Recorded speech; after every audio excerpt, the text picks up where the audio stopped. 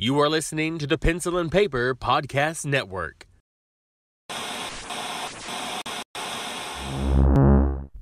Welcome to the Palace of Mega Pencils. This is Super Mega Crash Brothers Turbo!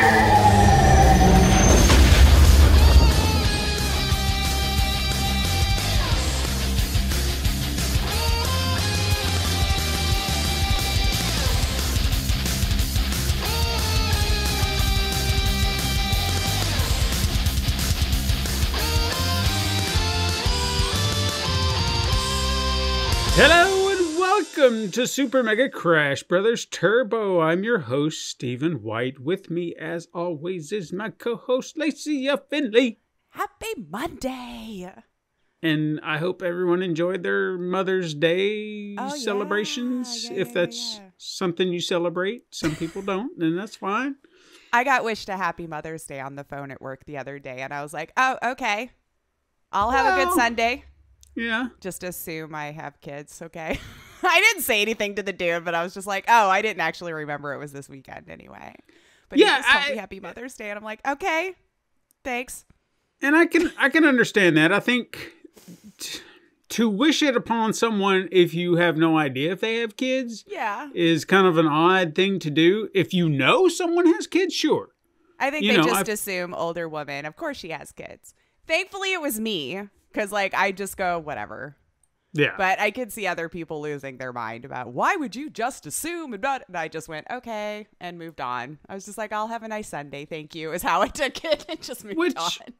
Which is an appropriate response. I don't feel like you should just go all, how dare you assume? And I was like, well, I mean, it is a little rude to just assume, but there's no reason to, like, lose my mind about it, no. Right.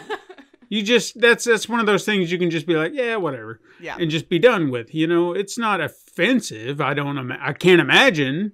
Yeah, I'd be like, I'm probably going to have a better Sunday than you. Right. I didn't have to spend anything. I didn't have to do crap. That's right. You didn't have to get out and try to take someone to dinner at these crummy restaurants and everyone's just crammed in at the same time, same place. The one time of year that they all say we're giving mom a break from cooking. But let's be real. I think we've all moved past the we're cooking at home every day. Yeah. That's not happening anymore. So when people are like, I need a break. And I'm like, but from what, though? And look, you know, to be fair, I also feel like we've gotten away from that stereotype of women that they're all in the kitchen cooking. Oh, yeah, that was kind of my biggest point. Like, we're not doing that 7 days a week, 3 meals a day like we used to, you know. Mm-hmm. So I understand that there may still be someone out there who is that woman. I kind of hope so. You're probably eating better food and saving a little money. Perhaps, yeah. But men are doing that too. Yeah, but I mean, I cook. Mm-hmm. You know, it's not uncommon. The last 3 nights I've cooked dinner, I've washed up the dishes, and I've taken care of everything. Mm-hmm. That's just how it is. Sometimes it is, and sometimes it isn't. It's a give and take. I feel like it's a good give and take. And see, then you can cook and pamper her all day on Sunday, right? Mm-hmm. And then you don't have to take her out. Well, she might want to. I don't know. You do what she wants to do. It's her day. Right. Right. But I got 2 things I want to talk about up top real quick. First of all, I wanted to give a bit of a shout out to someone who we recently reconnected with, and maybe they're listening to the show right now. That's our old friend Gabriel. Loud Noises! Loud Noises is how you'll know him in Discord. Mm-hmm. If you go back to the way back machine in the podcast, probably episode 6, 7. I think it was before I was hosting. That's right. I had been a guest, I think, at that point once, but I wasn't. That's what I always try to remember. For some reason, it's hazy in my mind. I think he was episode 6 and you were episode 7. I'm almost positive that's I don't remember what somewhere in that number, but yeah, sounds about right. So we did a feature on a game that he did called Crumple. Mm-hmm. We got to play it, and then obviously we talked to him about the game at the time, and I thought it was a fun game. I thought there was a very cute. interesting concept. Yeah, Yeah. it was a great design, great concept. Mhm. And I was hoping to see it kind of, blow up. Sure. And over time, we just kind of lost connection. But he Life found my happens. number. Yeah.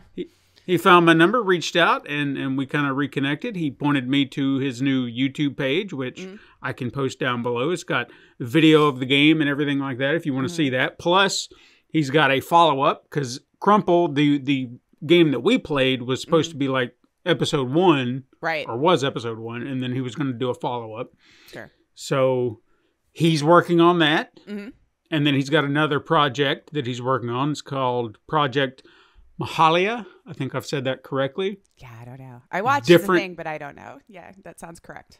Yeah, so a different, different look, but, unique art style. Sure. And he even said that the gameplay style is like platforming / point and click.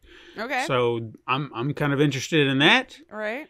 And he's always got some very interesting personal stories that he tells within these games. So that's something I'm looking forward to. And I wanted to give a shout out so all of you listening out there can go take a look at that. The YouTube page, I'll post a link down below, but it's called November Rain.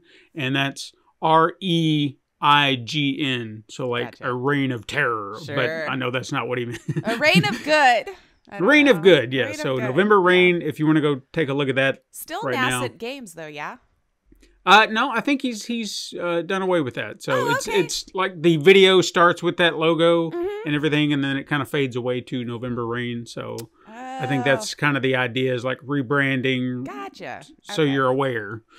But I hope Gabe's listening. If he's out there, and I know he was asking about the pod, so go check his stuff out. I think and keep your eye on it. Good For the people. future. Yeah. So, because I want to play, I can't wait to play Crumple episode 2. That's where I'm at looks with like that. it's got to be. I don't know. I shouldn't say things. I don't know how it goes when you're a single person developing a thing. I'm sure it takes forever. I was like, but watching the trailer from what was a few months back, it looked like some good headway was made. But I don't know if Sure. that was when it was just first announced or what. We've lost touch. Touch. Yeah. So it's been years. I can't believe it. Yeah. But he's in the Discord now. So if you want to talk to him about his game, just hit him up. Loud Or keep noises is what screaming he's, at him like we've all been doing because it's loud. Yeah. just I think I however might you have want to beat go them. about it. Just saying. Him and Yeah. I did get together. I think I might have still been a little bit louder. Just, I'm sure people that were with us were like, oh my God. Yeah. Yeah. We can hear each other though. Ah! Another thing I wanted to talk about real quick was a new show that premiered this week. Now, it was one of these shows that dropped all their episodes at once. So if you wanted to watch it all, you could. I was But just going to say, you're going to try a new show right now and risk not getting to see the rest of it. Well, luckily, a lot of what right now, this is where everybody's kind of starting to go on their breaks. So it's freeing up time. Sure, So yeah. a lot of my other shows have been ending. So I've had gaps. So I thought, all right, let's see. And this was something that I saw a trailer for. And I was immediately intrigued because I had a similar idea years ago, thinking this would be a great idea for a show. Okay. Now, this might not be everyone's cup of tea, but I'm a fan. My wife, she's Watching it with you because she loves you. I think she's realizing she enjoys these characters versus some of the other characters. And what I'm talking about, because I'm being very vague, trying to lead up to it, is Disney Plus dropped a new show called Muppets Mayhem. And it's focused on the Electric Mayhem. Okay.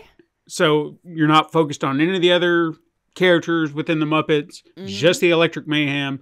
And the concept is pretty much they've been a band for 50 years, never cut an album, but everyone has like this, oh man, I love it. Like they actually had musical artists talking about, oh man, the Electric Mayhem, they were just the best, and just talking about like all these things, these memories and these shows that they remember, but they never once cut an album. It's like everybody practiced with them in the garage. So Yeah. we thought they were going to be big, you know. Yeah. That's So, cute. so essentially the concept is they find out, like this assistant to a music executive finds out that they had a contract with this label to make an album. and the label is about to go under, so she figures if she can get them to cut an album, maybe that'll save the label, yada yada, whatever. And so she tries to make it her mission to get them to make an album. Well, if you know anything about the Electric Mayhem, they are very unfocused individuals. They'll start okay. Yeah. And then they just mayhem, maybe. The mayhem, exactly. And I wasn't sure how I was going to feel about it, but like I said, I had this idea at one point. I thought, I think it would be cool to have a show about these characters. I think that you could do something around that, around the music, around the concept, and then obviously they have done that. And one of the producers behind this and writers is Adam Goldberg, who is the Adam Goldberg from the Goldbergs. Okay. So it has that nostalgic feel to it of the times, but they're trying to keep it modern, but also staying true to the characters, which I appreciate too. They weren't trying to modernize them for new audiences. They're still those characters that you remember. Oh, that's fun. And I don't want to say too much because I'd like people to go check it out because there are just elements to it. And I appreciate what they're doing because it's like they're teetering a line, which I so appreciate. For example, they come into this shack, like they're staying in the shack, and they go down in the basement. And this is apparently where they used to jam out all the time. So all their equipment's still down there. And as they happen to be looking around, who did they happen to find off in the corner was Cheech and Chong as themselves. And they were just like, they were like, hey, man, where'd you go? I thought you went out for a pizza, man. We've been waiting here all this time, man. So you can see that. There's a little bit of that humor in there where they're not quite saying it. There was even another episode where they all kind of trip balls on some stuff that was not drugs, but it was. You know. Yeah. And we had that bad food, or that's pretty much what it was. Bad food. But just little things like that. I've been like, man, it's creative in what they're doing, how they're approaching it. Even the last episode that we watched, I think I felt like by the end of it, I thought this is my favorite episode thus far because it actually told the story of how the band got together, and the way they told the story was very interesting because you don't know who these characters were. Yeah. So they added these little wrinkles and elements to their backstory giving them more backstory. Yeah, that you would have never considered. But I don't know, just, again, don't want to say too much, but just how they constructed them coming together and that it wasn't just an easy, hey, we met each other. Hey, we're into music together. Let's go do a thing. It just seemed to be these consistent meetings until it was just like, maybe we're supposed to do something. That kind of thing. But it's told in such a great way that I was like, man, this is a solid episode. And even the way it ends just makes it even better for me. I just thought it was a solid ending for it. So I'm not done with it, but from what I've seen so far, I think about six episodes, and there might be 10. I think that was the total, the drop. Okay. But it's been a lot of fun. What's it on again? Disney Plus. Disney Plus. Yeah, so I didn't feel the need to binge it. I just felt like I wanted to take it in spurts, but I've been enjoying every minute of it. You might see some familiar faces. I don't want to say who he is. They got lots of celebrities on the old Sesames, so like that wouldn't be rare or like unheard of. Yeah, I think a lot of the celebrities that I knew initially were kind of in the first few episodes. They've been dropping a few here and there, but I feel like they're more obscure for me. Okay, like there was if they're popular now, it may not click with me. Yeah, like there was a music producer guy that they went and tried to a studio. His name was Zed, and I was like, Katrina was like, he looks familiar, and I looked him up, and that's who he was. He was just Zed, and I was like, I don't know who Zed is. Yeah, Zedd. I have no clue who this is, but he doesn't look familiar at all. No idea, but he was himself. German DJ. That's interesting. Mm-hmm. Okay. No, I don't know him. Yeah, little things like that, little cameos that maybe other people would be like, "Oh my God, Zed!" But I was just I mean, each generation has their thing, and I've probably just not kept up on this one's. So if they're new and celebrity now, and probably just now turning 20 and all that coming in. I probably don't know who you are, and it's nothing offensive. I just don't see a lot of new stuff. No, and that's fair, but that's what I kind of appreciate. It's like they're hitting all the notes. So like Cheech and Chong would be for people like us. Oh, sure. We're like, Yeah, we know who that is. Mm-hmm. But then Zed would be for the newer crowd. He'd be like, oh my God, Zed! I don't know who those old guys were, but oh my God! Well, it's usually when I see them come out on stage or something at some show maybe I'm watching, and then the audience loses their mind, and then that's when I look at the hubs and I'm like, I think we're supposed to know who that is. Right. He's like, I bet we are. It's like, oh my God. So let's go look it up and see if we are supposed to know, because they're super excited they're there. So I should go check out why we're supposed to be excited. So I think it's a fun time if you're just looking for some good humor. Like I said, it's everything that I've kind of wanted with this kind of concept, where they're being adult, but maybe not a little too adult, but just adult enough. Well, I mean, if it's Muppet stuff, we can't go too adult. Like, what's fun in there?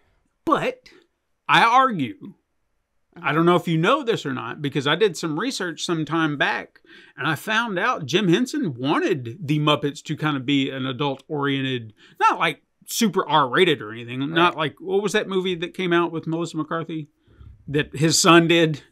Fuck. The Happy Time Murders. Oh, yes. Yeah. Yes. Okay, so that was done by Brian Henson, Jim Henson's son. Sure. Yeah, okay.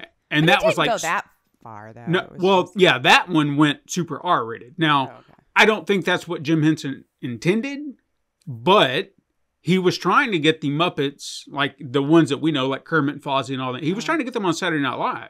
Like, he thought that would be a great place for those characters, but then people saw it's like, puppets, fuck that. That's children's stuff. Yeah. So he had this pushback because of what it was. And then obviously, you had Muppets on Sesame Street prior to that. Sure. So people already had that association. So he struggled to find a place for them because he wanted something more adult oriented, but it wasn't quite. Everyone else wasn't with him. You know what I mean? Yeah. So like, you guys are always feeling my vision. Yeah. So I always felt like he had the opportunities, and the opportunities are there, but there's always still that pushback, because one of the themes, as we've mentioned here, as you watch these characters, you would automatically assume they're all stoned 24/7. Because of the era they came out in, though, too, we were probably still very much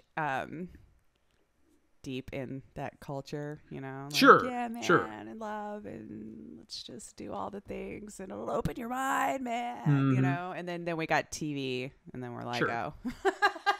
Like, I mean, I was saying there wasn't TV then, but I'm just like, the TV got good.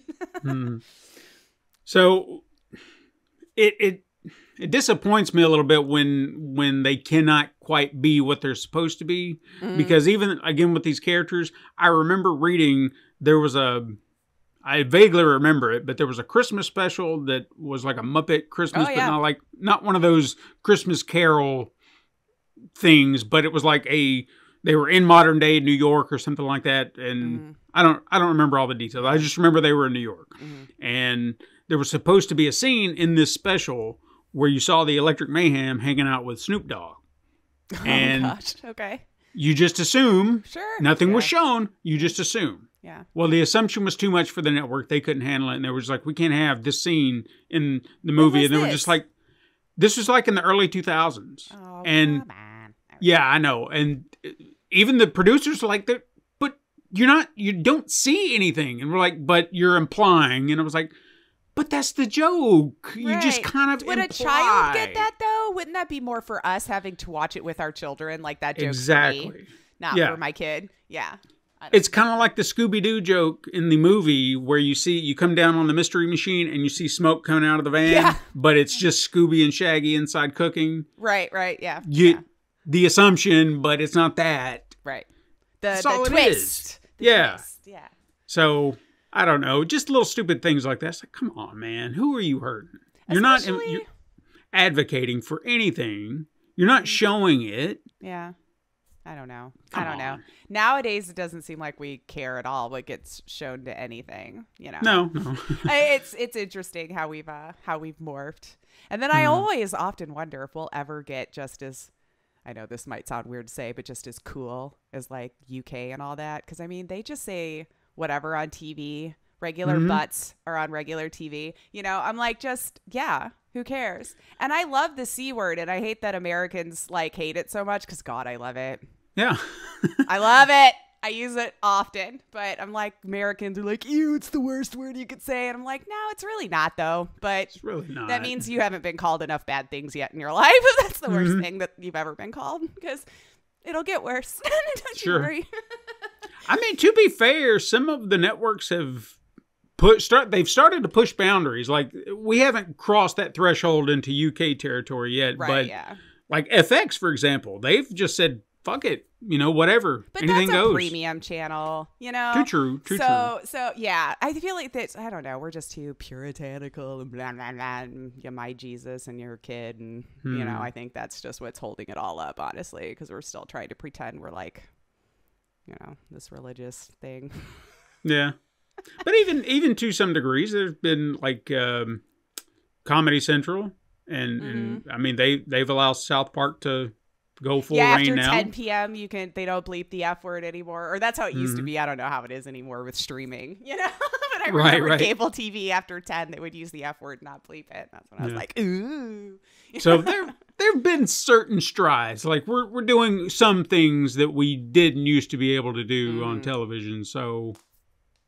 Well, we'll get there. I'm sure there'll be a point where, you know, in 50 years we'll look back and be like, why was everyone so uptight about that? And like we're full on sex on TV or something. And be like, well, we swung the pendulum the other way. We tend to overcorrect that way. I feel like as humans, we're going to swing way far the opposite side before we come back and meet in the middle. That is true. Anyway. What you been playing? Okay, I had a really lazy week with games, but I did have another fun bitching story about me trying to use anything EA again. Because if I didn't think it could get worse, because I mean, it's EA. Like, they've had their garbage stuff already.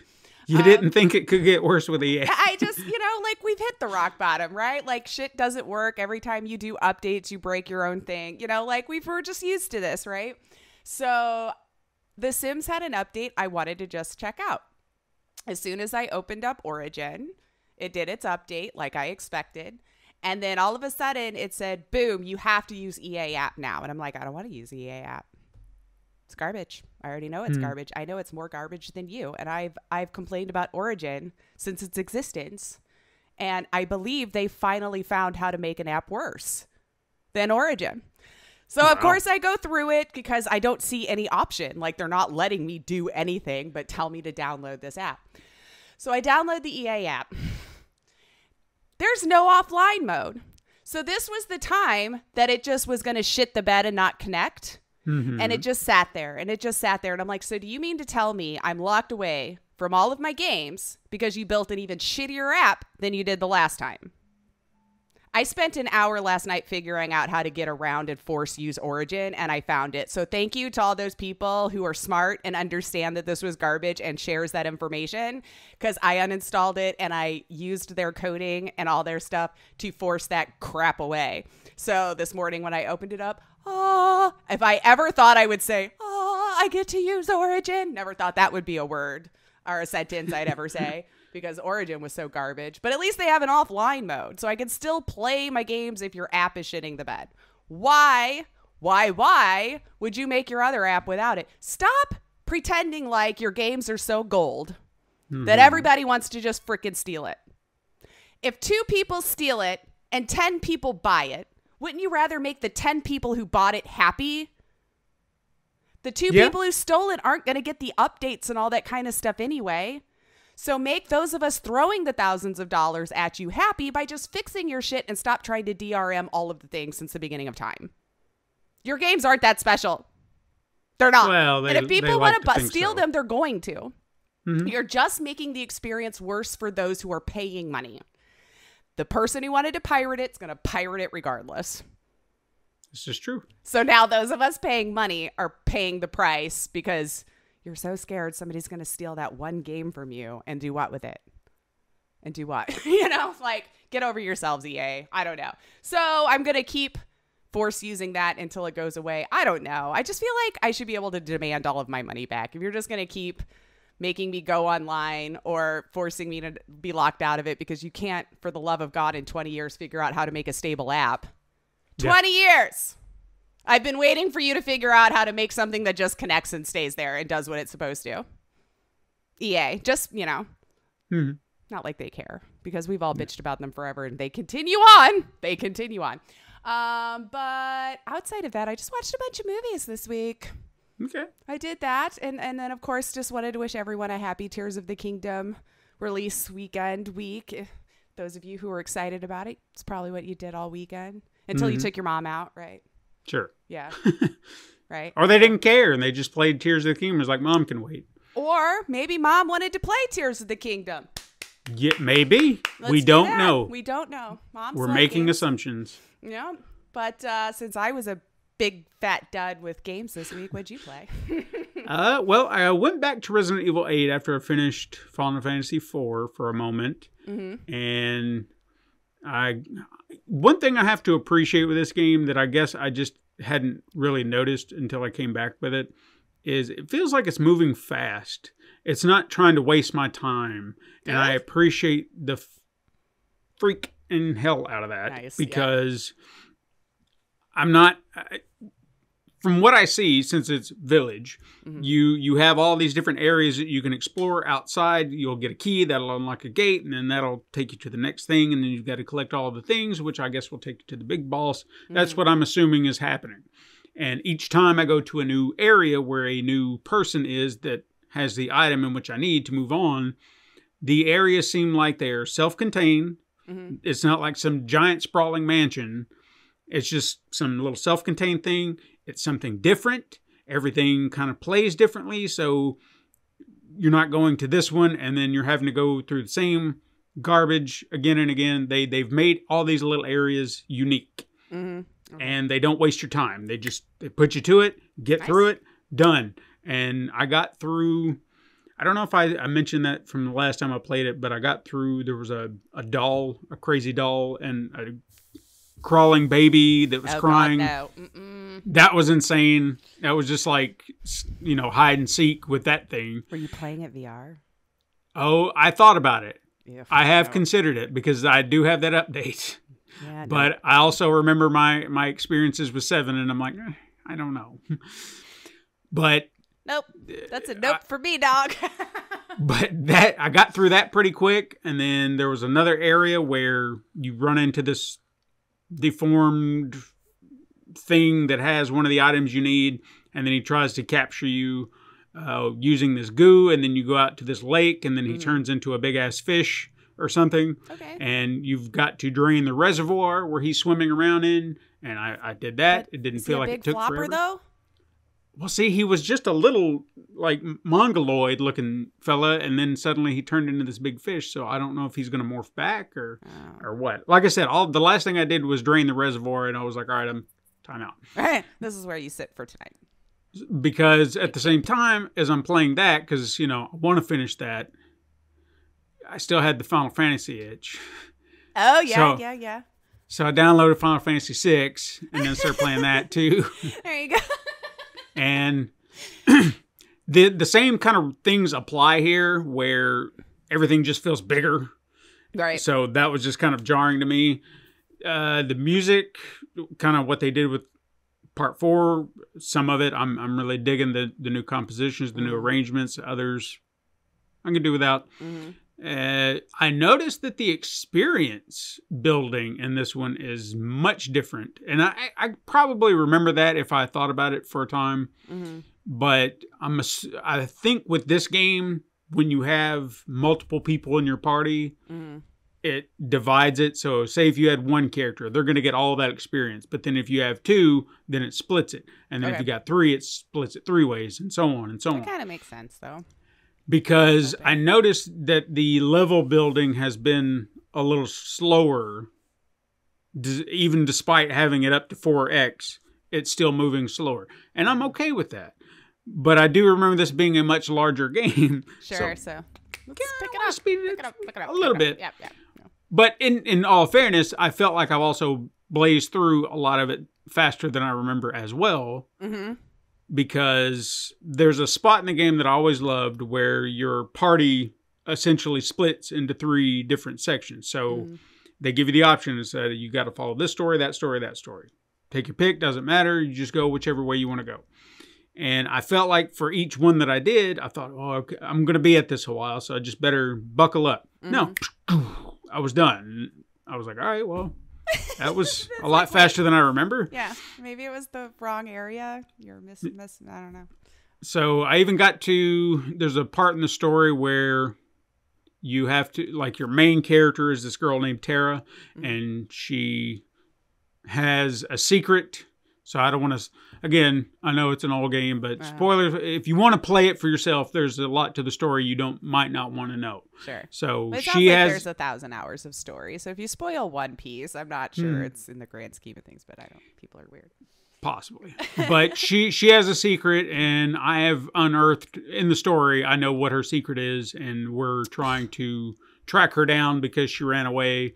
And that's all I'll kind of say with that. So how is she going to be a good actor now if you discovered her secret? I don't know.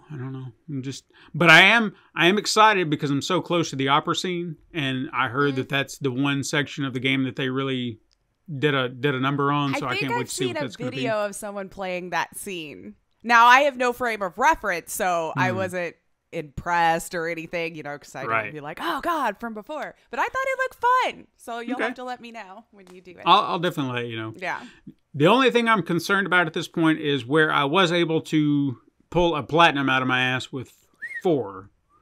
Oh, did you do it? Yeah, I did get my platinum for 4. This one, I had this gut feeling that I've already ruined it because I think one of the prerequisites is you got to find all the hidden items and all the chests. Now, in the last one, you have the opportunity to go back and find all these chests in most of the places that you go. And I tried to stay very cognizant as I'm playing this on where I go, make sure I got all the treasures.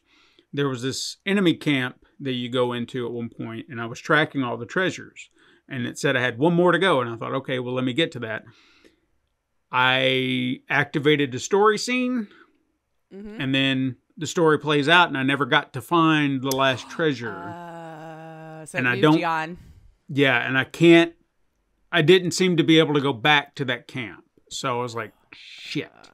Yeah, that sucks. So but that could have been just in that moment. So I'm going to try again later. I got this gut feeling that maybe I can go back there, but I'm not 100% sure. So fingers crossed I can go back to that spot, but you could probably look it up if you wanted to. But if you're wanting to discover it on your own, I could understand that. Yeah, I'd really hate to think that it got ruined by one little thing like that, and I'm going to be able to pull all these other things off. Is this a remake? Like a reboot, a reimagining, whatever we're calling things? I mean, kind of, yeah. I mean, they just remastered it. Because I was wondering, like, with it being an older game, you might have 100% missed the boat. I didn't know if with these newer ones that they were kind of updating so that you weren't. I could see an older game because our games are brutal. Sure. Like, they didn't care if you beat them, I don't think, really. So I could see them going, well, sorry, but we didn't have achievements then either. What am I saying? So continue. Sure.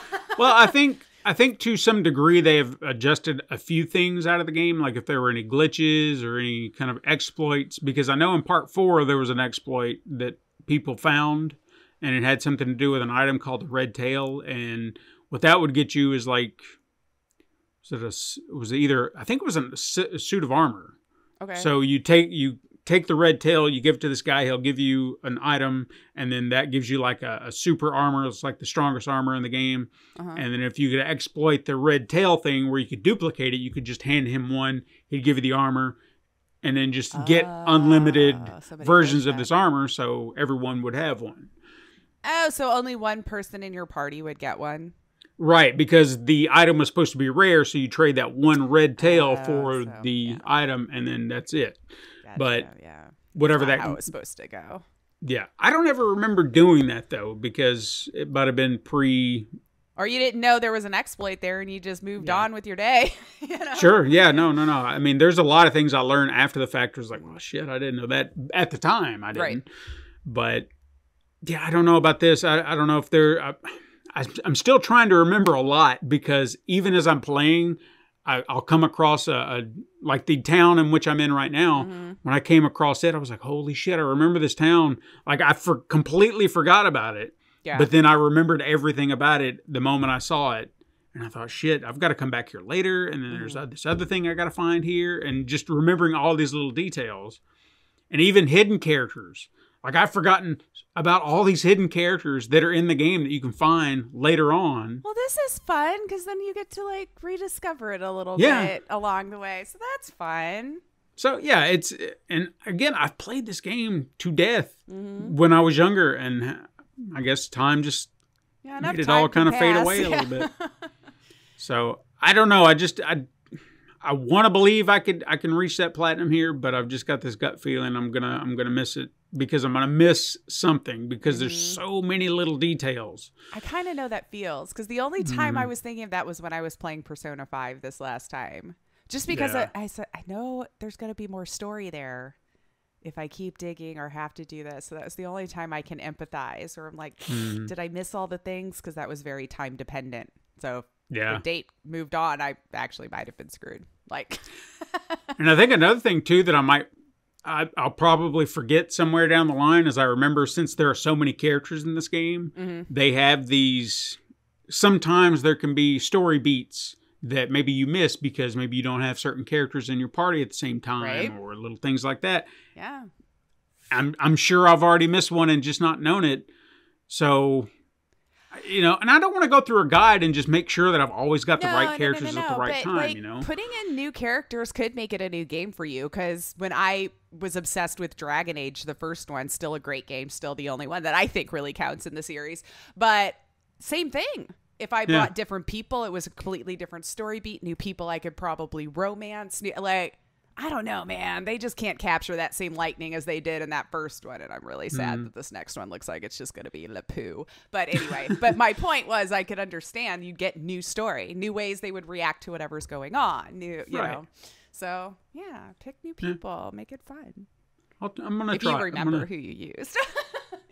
Yeah, that's the biggest part of it is I kept looking at my party the very first time they told me to make my own party.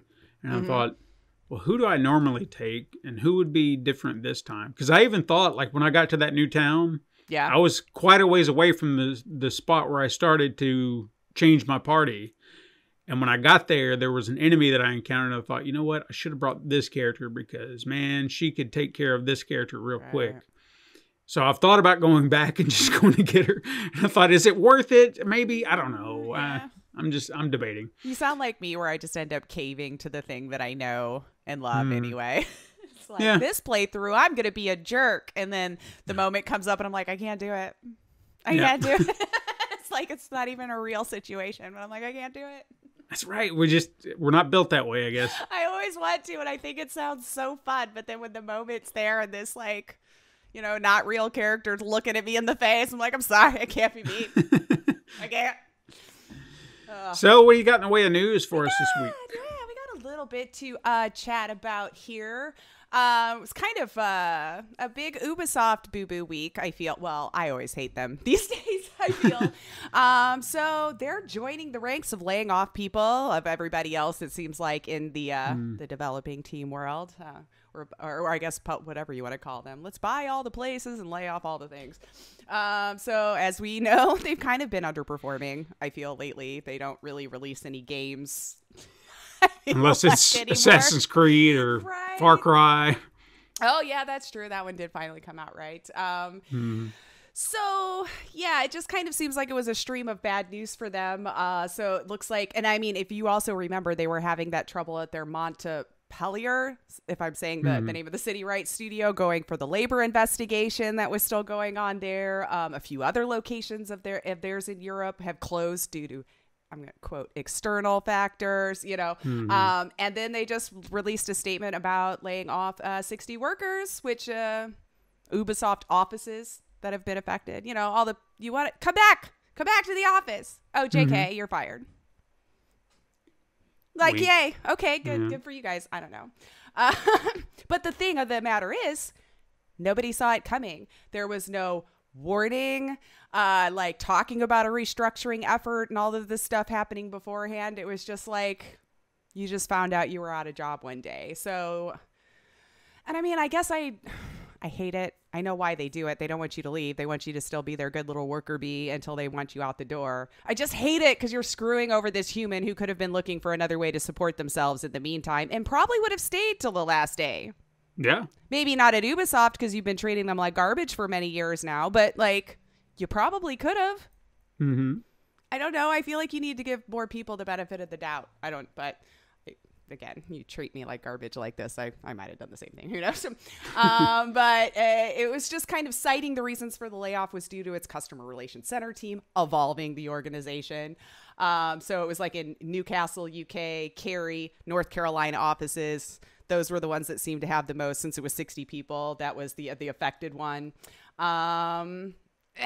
And it just seems like I feel like they could turn things around if they would just kind of use their brain again, because lately I'm seeing them wanting to do their own Ubisoft streaming service, which I know that they've been wanting to do for a while. They charge kind of an exorbitant amount for what you get. If you're a huge Ubisoft junkie, that probably seems like a really good deal to you.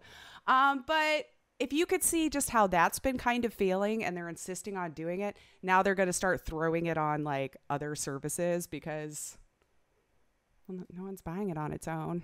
Yeah. You know, it's like even when I saw it on PlayStation, I guess you could add Ubisoft to it, but I don't know if people like, would you just, well, I don't know. I guess I would need to find someone who's super hardcore Ubisoft, but would you pay that money for just Ubisoft games? Well, it depends, because I guess I would have to be in the mood to play just their games. Like if I knew that this is the only place and there was a good library, because even Amazon Luna, they have a channel. It's like Ubisoft Plus channel. That. Oh yeah. And then it's like $7.99 and you get a library. But again, that's not bad. But I thought their Ubisoft Plus was $18 a month. It could be. It was exorbitant for just having Ubisoft games. Well, I could be mistaken. Mm-hmm. But that's the plus. Who knows? Maybe there's like just right. version. Yeah. So they could be doing what PlayStation is doing, where they've got it in tiers and whatnot. So I don't know what you're getting in the larger. Yeah, like what's the difference? Exactly. So, but even when I've looked at what they're offering within those bundles, I mean, sure, I guess it sounds good on paper if you think about it. So, see if I saw whatever fucking, all right, let's say Far Cry 6 because I've not played it. Okay. So Far Cry 6 is on their Plus service on Amazon Luna, and they say $7.99. You can play it right now. Okay, sure. Yeah.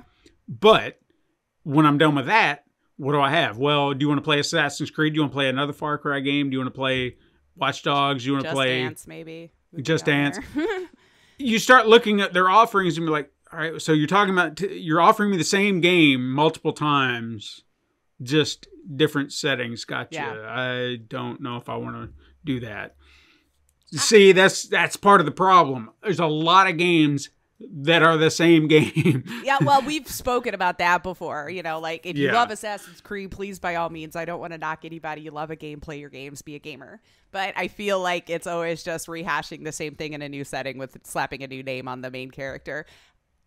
I played 3 and they were spread out. I played the first one. I played Black Flag. And I think I tried that other one where they were in Egypt because everyone was bragging about how good it was. And the hubs got it on something. Like, was it on a PlayStation freebie? One of them that came out on a PlayStation freebie. So I tried a little bit of that. And I was like, this just feels like the other ones. Now, the setting's different. Yeah. The story was probably fine if I wanted to just sit there and watch the story. But I felt like to be fair, I mean, I'm one of the like every time there's a new Assassin's Creed, every time there's one that's coming around, I've played them. Now I did miss Origins, the one that you mentioned. I haven't played Odyssey. I have them. I can play them. Yeah. I just have not done it yet, and I'll get around to it when I get back in that mood. But if you said I'm going to binge and I'm going to play Assassin's Creed Origins and then go right into Odyssey, I couldn't do it because I'm just like, but I just feels like the game played. never ended. You didn't know where one stopped and the other began. I mean, the story, like you said, probably great, but I still have to play the same game. Right. To get there. to watch it. So when I'm in the mood to play an Assassin's Creed game again, I will. But and at least there's a variety to mix it up for you, right? So if you're in the mood for the game, you're like, I want this story today, I guess. Yeah. You know? And trust me, going to what was the one I think I played? Was there one after Syndicate, the one where they were in London? There probably was. That was probably Origins, maybe. I lost track after like the 5th one. So, yeah, I skipped. Like I said, I didn't play Origins, didn't play Odyssey. I remember all the hubbub about them both, and everyone was like, "Oh my God, they're so awesome!" Right. But then I just jumped into Valhalla, and there was all that present day story going on, and I'm like, I have no idea what's going on here. Yeah, in this one. Because the past does, I mean, that doesn't matter. They're going to tell you that story from beginning to end. But the future or the present day, I have no clue what's going on. New characters, new people, old faces. And I'm like, how you got here beats me. Did they but have a present day one? Did they come back to us? Well, there are those two. Was it the couple, the married couple that have been helping? I can't even remember his name now. The main guy from the first 3 games. It starts with a D. I know it does. I don't know how to Google properly. I've not played them, so I was trying to. Can you marry in Valhalla? That's what pops up for me. I'm like, this is what I asked you. I'm almost positive they were a couple, but they've been helping. Anyway, I feel like I've got a name right there on the tip of my tongue and I can't spit it out. Dave. Dave. Right now. But yeah. Starts with a D, maybe I should say. Not Devin, not Dexter. I'm getting Ezio. Who's Ezio's wife? See, they're not. Yeah, I don't know how to Google though. All right, let me do some Googling, or we're gonna be here all day. Yeah, we are. Confuses players OG. with Liberation. Now we're getting old stuff here. The story is about. Wait a minute. Hang on. I'm getting there. We're getting somewhere. Hang on. Oh, goodness. Where are we at? Come on. You got to tell me a name. Got to give me a name. I just don't know which game. I'm just going back to the OG because I need to get Assassin's Creed. Yeah, because there was Desmond. God damn it. Thank you. Oh, okay. All right. I was legitimately Googling for a couple. No. Okay. So Desmond had, like, there's a group that you follow within those first few games, and there's a man and a woman, and I'm almost positive they got together. I don't know if they were a couple at the time, but they've been together all this time since, trying to unravel all the secrets of Abstergo. They know the tech and everything, and they're always the ones who are helping whomever is going into the Animus. Yeah. They're just there. They're your proper sidekicks, if you will. Nice. So how they got there in Valhalla, I don't know. That's all I'm saying. Well, I guess if they're still using the Animus to go back and forth. I was wondering if they'd ever come back, to like today's times or something, where the first one the first one was placed in today's time. You were just... Yeah, and then you kind of go back in time. So they're still kind of playing with that. I think after they... Spoilers, killed Desmond in 3. I think that's where he died. I think it's like 30 years old now, guys. No, I'm kidding. Yeah. Like 20 for sure. But where he supposedly died, or I'm assuming he died, then they needed someone else, and I think it was in Black Flag. They kind of had this faceless avatar. I was gonna be like, it was just a different person. Yeah, they were just like, okay, so now at Abstergo, it's going to be whomever. And it's like, yeah, but that's not as fun. So then I'm assuming in Origins, they found another person that could be kind of like Desmond, and she became the person. The protagonist. And again, I don't know all that backstory, so I couldn't speak to it. So anybody that does, you can tell us all about it. Yeah, please let us know. Anyway. But yeah, I mean, it just seems like it's a bad time over there with Ubisoft, regardless of which way you're going. Like, I still have never heard anything about them, cleaning their house or doing anything like that. So, yeah, it just seems like they don't want to release games. They haven't figured out how to do a proper service. They're creating AI for NPC and then laying people off. I don't know. I don't know if we're watching the death of Ubisoft or not. I don't know. One can hope. Well, I just want the people to be taken care of for sure. Sure. No, absolutely. Yeah. I don't know. I just think with that streaming service being, whatever price it was, for just having its own thing, I could see people maybe wanting to add it onto a service they already have. Because, $18 for only Ubisoft games or $11 for Game Pass. Just saying. Yeah. Like, read the room is all I'm saying, Ubisoft. Read the room. Anywho, moving on from them, as we always continually talk about, and I kept thinking we'd be over it by now, was the Activision Blizzard acquisition with Microsoft. And this week's kind of funny. I don't know that I understand life anymore or what this is even doing. So we all know UK's like, screw you. We want to make sure that our people have ways to get into the cloud services and all this kind of stuff. We don't want you to monopolize the whole thing. Fair, right? So then this week, the EU is like, yeah, cool, go for it. We're going to let you go ahead and do the merger. And I don't know that I expected that. I thought maybe the UK was going to start this trend of everyone going, oh, good. Oh, we don't want to either. But not the case. It seems like, in fact, the EU is in talks to approve the merger this week. Even like as soon as this week. So Reuters was reporting that the acquisition is expected to clear due to the fact that Microsoft agreed to all these licensing deals with major competitors in the streaming making service. You know what I mean? So like they made deals with NVIDIA, Ubisoft, Boosteroid, which I've never heard of, honestly, until I was doing this research. But so on with things like that. That's probably streaming services in the other countries, which is why we wouldn't have heard of it. Right. So it also plans to bring more games to the market, like in Valve's Steam storefront. Nintendo, believe it or not, was listed. All in a bid to help ease the fears for hindering the competition, which I think appeasing everyone's going to appease no one in the end. But the commission set a deadline for May 22nd, although it's expected to come out today. So maybe while you're listening to this, if you listen to it on Monday the 15th, the announcement may have come out and we could be talking about it in Discord right now for all I know. I don't know. Yep. But they said it could be as early as that. So if it's approved, we will now have Japan, Ukraine, South Africa, Chile, Serbia, Saudi Arabia, Brazil, and then now all of the EU has joined in. So that just leaves the UK. However, the UK was like, we're just going to block you harder. And this is what I thought was lovely. So they doubled down after all of this. And they made further restrictions on the deal in the UK. Jesus. So like now I'm like, this is hilarious. So I think you're just making them dig their heels in now at this point. But they went further to restrict it by acquiring an interest in each other. So you're not even allowed to acquire an interest in each other. They don't even want you buying like a percentage of each other at all. Like you just got to stay apart. Nothing in the UK should say Microsoft and Activision in the same sentence, apparently. So it prevents businesses overall, supposedly, but it's just funny that it's coming out, with this from acquiring an interest in each other. So no company can do that. So including subsidiaries or businesses that themselves have interest in the companies already. So for example, Activision Blizzard cannot invest in Microsoft's Xbox Game Studios. Likewise, Microsoft cannot invest in Activision Blizzard subsidiaries, even including the likes of King, the company that makes Candy Crush.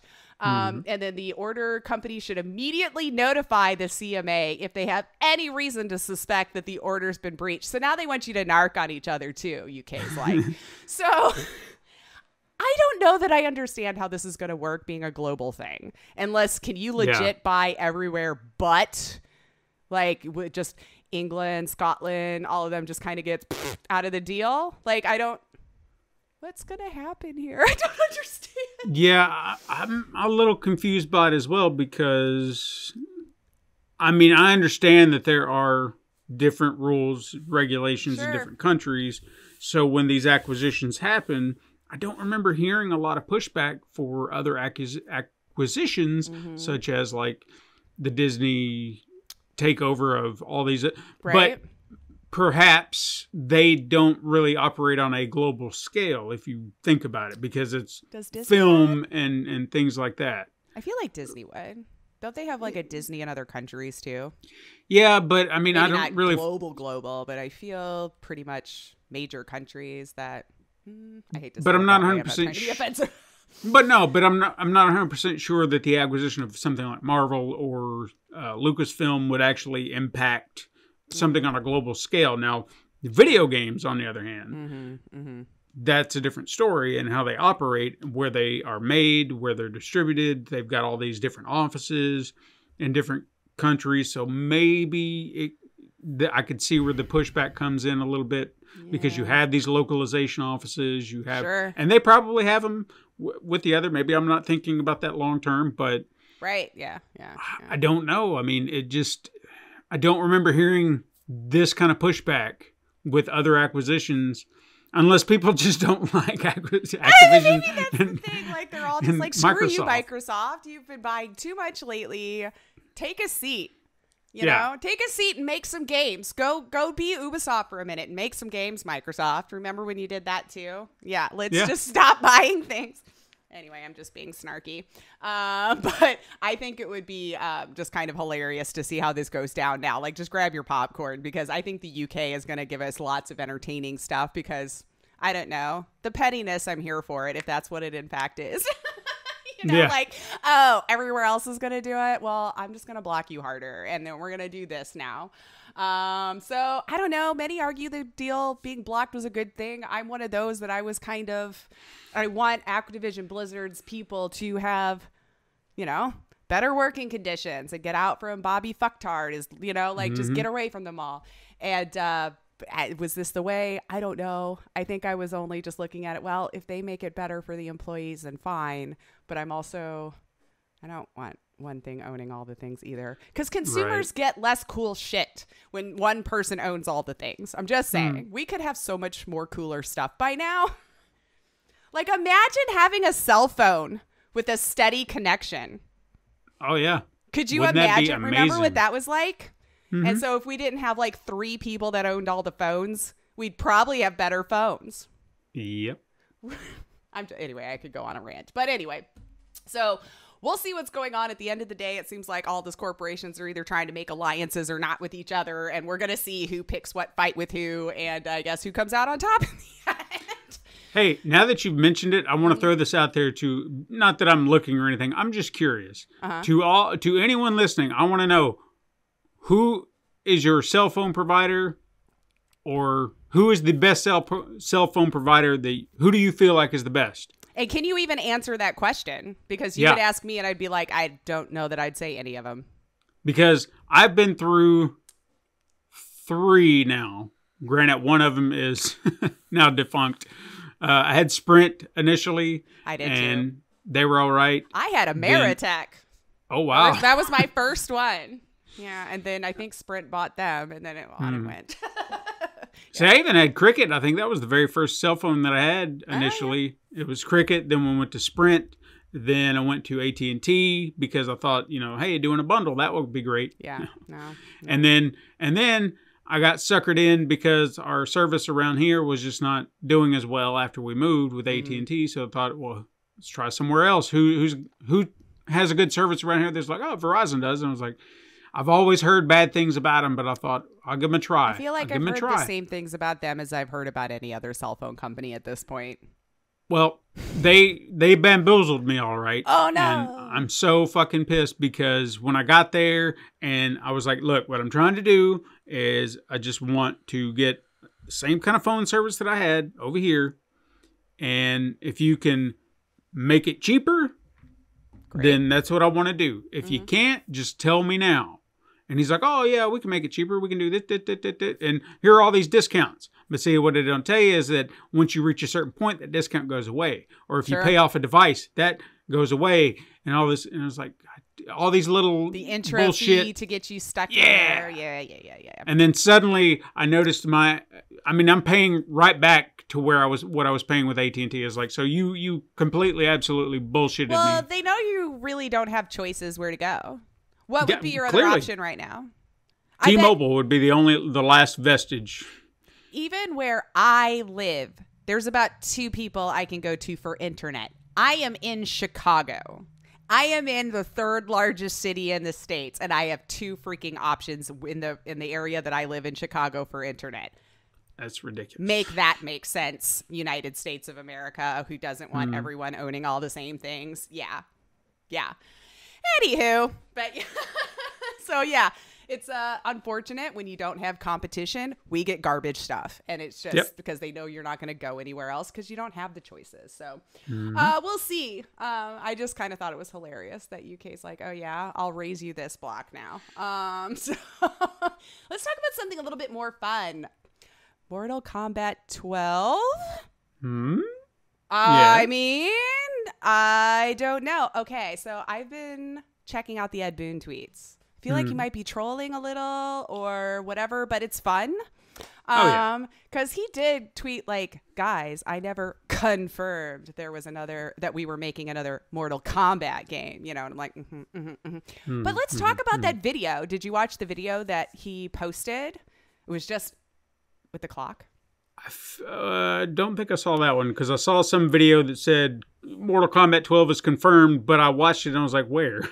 I don't know. Okay, so this is going to be my theory. So the video that you're watching, it's a ticking clock. It's zoomed in on the left side of the clock. So the hand goes past 9, tick, tick, 10, tick, tick, 11, 1, tick, tick, 2. MK1 reboot, maybe? Why would you skip 12? Yeah. Okay, so here's my theory. Because I think I was talking to Eric about this in the Discord. If spoilers abound, I just want to, I don't know why I have to keep saying this, but just so you're aware. Everyone loses their mind if they, I got exposed to it. At the end of Mortal Kombat 11, if you play the Aftermath story, which is the DLC, essentially the proper ending, to my understanding, was everything was pretty much reset. So Liu Kang in like a god form reset. So now he is the elder god who protects Earthrealm. Okay. So Raiden is no longer that guy. It is now Liu Kang. He is the elder god for Earthrealm. Then they kind of flash back to Liu Kang meeting a young Kung Lao, who was the original champion of Mortal Kombat. Like when you read the lore of the original game, he was the guy who defeated Goro way back when. And, won Earth Mortal Kombat. So then that's why they're like, he was a legend. So I'm curious if they're not just going to restart from that. So everything's still in place. We have Liu Kang instead of Raiden as the elder god. And then we're seeing him train Kung Lao. So now we're getting a brand new story that would be a prequel to everything. But also kind of a sequel based on where they left things. Yeah. I think that's where we're going with this. So then maybe my theory is right. Yeah. I mean, I think it would absolutely be right. I mean, I'd love to see it, I guess, in this day and age. Although, I mean, a place in my heart will still always be held for the FMV-ish kind of nature and the first time, like, oh my God, the blood and the gore. Because, like, we've already upped that a million times over by now, Oh, yeah. So having a reboot would be interesting. What do you think that they could do differently to make it a little bit more? Because it would have to be for younger viewers who probably, or viewers, listen to me, gamers who may not have even been alive. Because if you think about it, it's coming up on its 30th anniversary, or did it already pass? No, I think it's this year. Okay, so there could be this new set of gamers that weren't even freaking around when that first came out. How do you think they would make it attractive to the newer crowd? Would it have to be today's graphics? It would just like have to be, right? Oh yeah, no doubt they're not going to change their engine. I think their engine they've started to perfect. So I mean, I think we'll still engine is pretty cool looking. I mean, at least the results. Yeah. The last two games, I mean, they seem like they've worked off that same engine, and I think it looked fantastic. Yeah. I mean, the level of detail alone, and just fatalities and everything. You're like, Jesus Christ. Oh, I know. Yep. So I don't really know what you could do differently. If they are going back to prequel, let's just call it a prequel. Okay. For fairness' sake. If they are doing a prequel, this gives them a great opportunity to create a brand new swath of characters. Like the Kung Lao that they introduced at the end of that game. This is not the one we are familiar with. This is a guy who's just his name, or the future guy's namesake. Yeah. So this is an entirely new character for us because we've never really gotten to know who he is. So he's a new character. And then if you're in the past, say 1,000 years or however long, I don't know how long, I can't remember the lore. Yeah. So, It's like once every 10,000 or some crap like that. Yeah. Whatever it may be. But you have an opportunity, so you're not having to just rehash this character, that character, that character. Now, obviously, someone like Shang Tsung, Goro, they would have to be there because they are kind of part of that lore. If you don't want to introduce them yet, you can kind of put them off into the background, and then maybe they can be for a future installment. I just feel like you have a clean slate here. Yeah. And you can do whatever. You do not have to reintroduce the same characters. And I understand that will be very, very controversial for a lot of people who are just like, well, I want this character. But what if you can have a character similar in some ways, but it's not that character, and then you can do something different? I feel like you have an opportunity to do something completely new. Yeah, I'm always for new. 100%. Give a new idea. I mean, we're still working off the same idea, I guess, but like a new story, a new entry into the universe. You know, I'm always here for that. Something brand new, 100%. So we'll see. I was kind of stalking his Twitter there, which, by the way, again, Twitter. How come when I search Ed Boon, he's not the first one that pops up? Give me a break with this garbage here. Why did I have to Google his Twitter handle to get it back? Because I didn't feel like going through all of my follows. Right. It was quicker for me to just Google it and go to his Twitter than go through my follows. I thought I could just, whatever. Really, though? Really? He's not the, whatever. Anyway, my complaint. This isn't a complaint about Twitter nonsense, but still. But I just wanted to also point out, I feel like nobody even in our Discord talked about it, and I tried to start the conversation with my GIF. Does nobody give a crap that Peacemaker and Homelander potentially could be the characters in the next iteration if they do a 12? Because come on. Homelander for sure. Oh, yeah. I like 100%. Peacemaker. I don't see him at, well, I mean, it was, I guess, kind of a gory thing, but I feel like Homelander is way more violent. Oh, for sure. Like 100%. Homelander would fit in 100%. Yes. I was just surprised. I was like, nobody's talking about that thing. I thought that was interesting and how they fit, how they pull in all these new people that, from, I don't know. The only issue that I would possibly have with that is, again, if we're doing a prequel, then you're going to have to say, okay, time travel is involved. And that's how you get these modern day characters in this past setting. That would be the only. Yeah. But again, I understand it's DLC. Yeah. It's doesn't really matter. Character that gets thrown in like the Terminator was, or did he have a story? Yeah, you could beat the game and then be like, the Terminator did this thing and it came back in time and then he stopped the Kronos and then look what he did and then they turned everything into a nightmare scenario.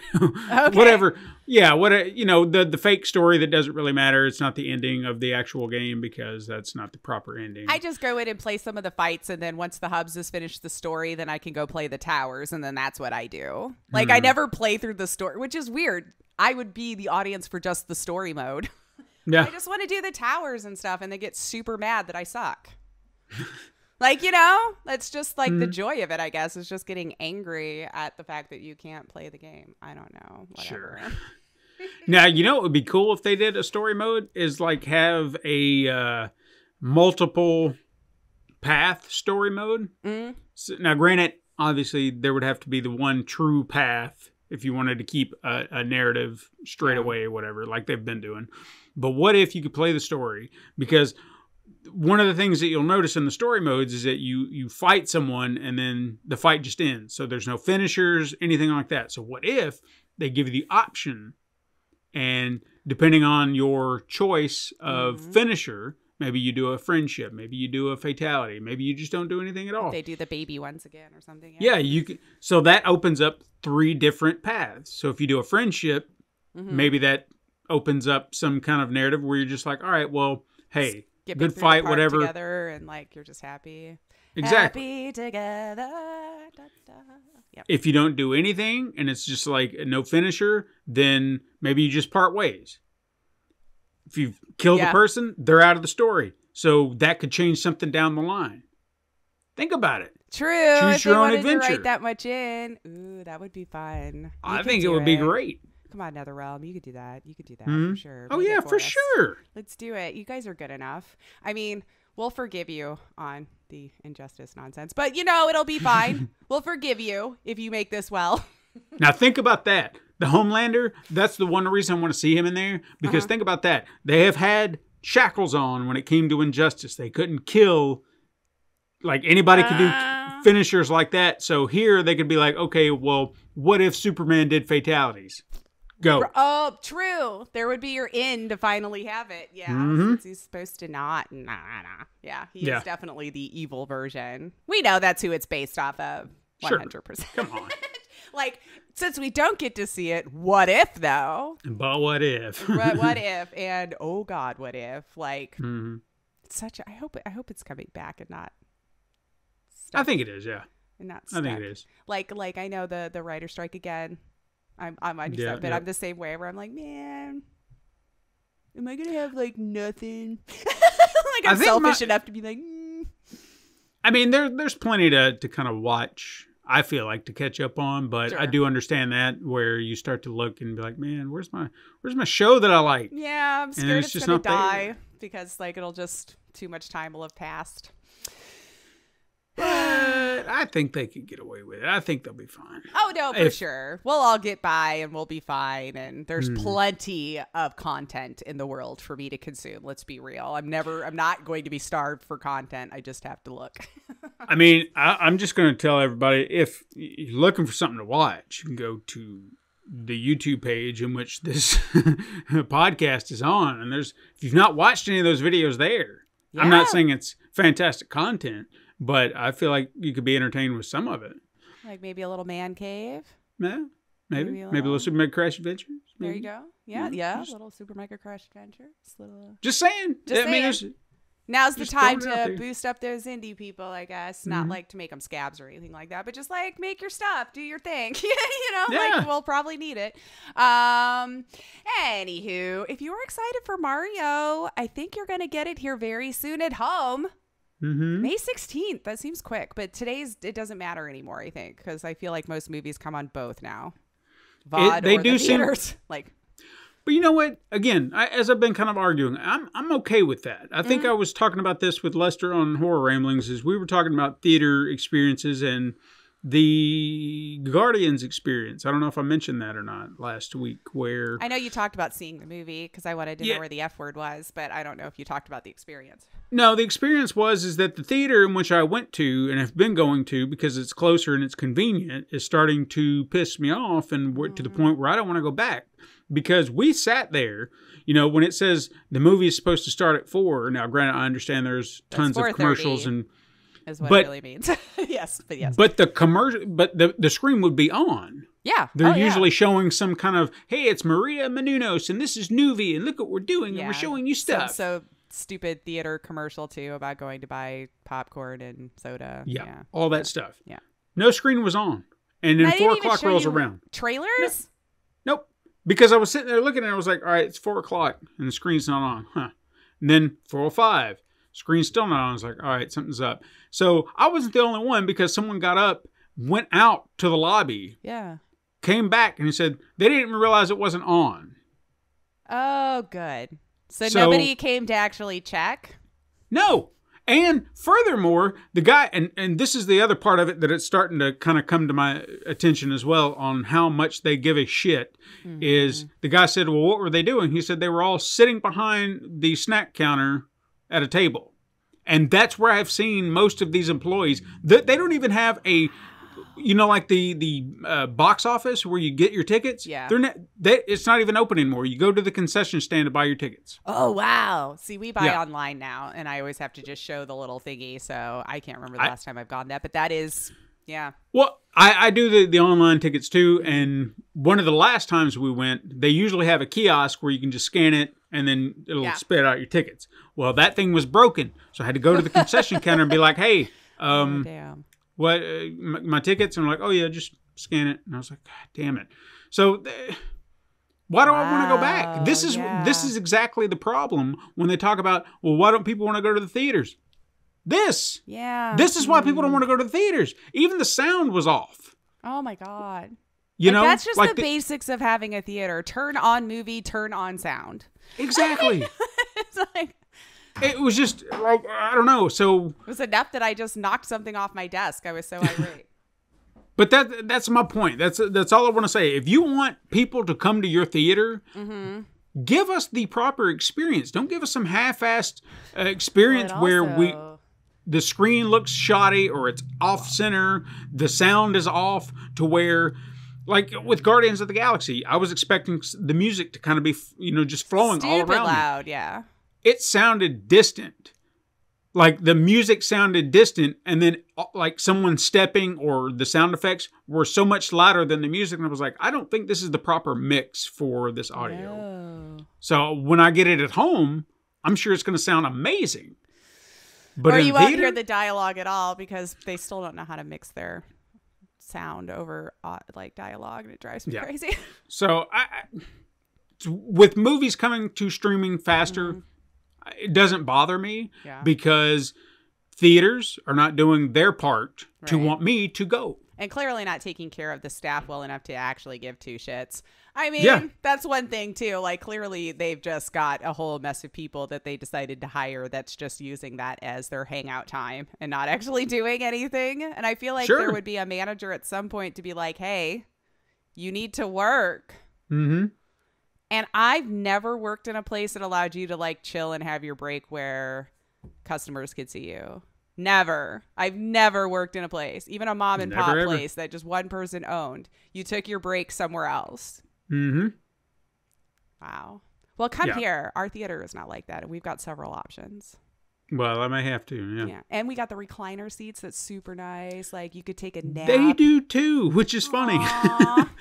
Well, at least they're trying something. I don't know. I guess. I guess they think that makes up for the lack of employee enthusiasm. I guess, yeah, that's gone too far. That means that there's never been any repercussions if they're all that comfortable just doing that right out in the open. They know that like they're not going to get in trouble. So, yeah.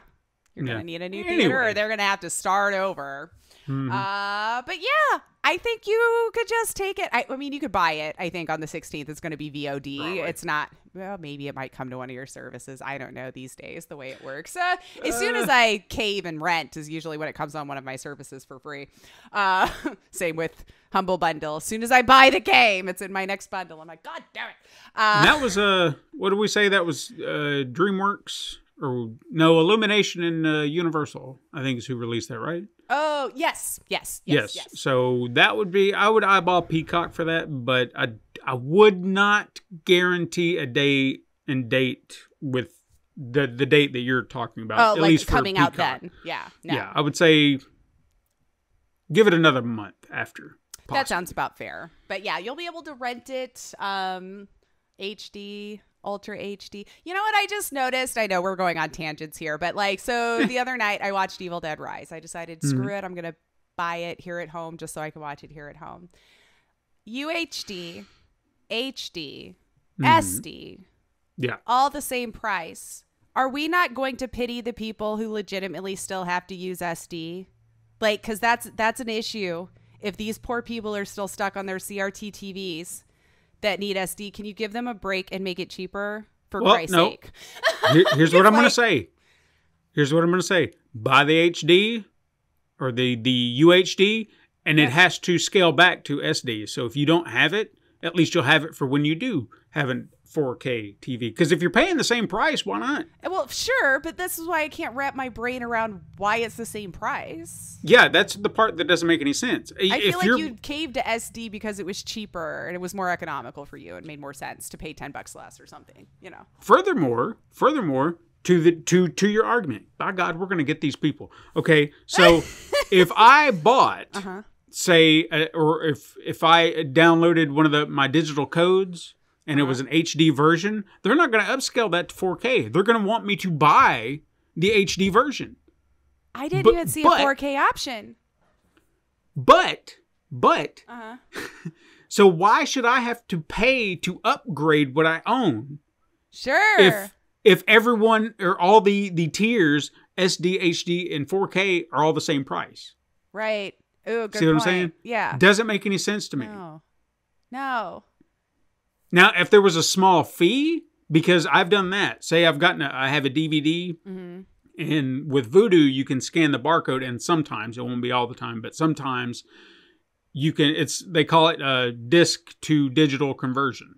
So if you want a digital version, they will upgrade it to an HD version. So you're not just getting an SD version, you'll get an HD version, and that'll be like $5. Okay. If you wanted to add it to your digital collection, and then you get an HD version.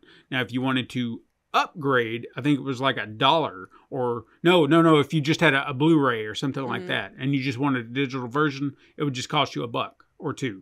Okay. So it's just to buy pretty much what you already own, but put it as a digital copy. Which is weird because the digital is like way cheap to put up. Come on, guys. But anyway. Right.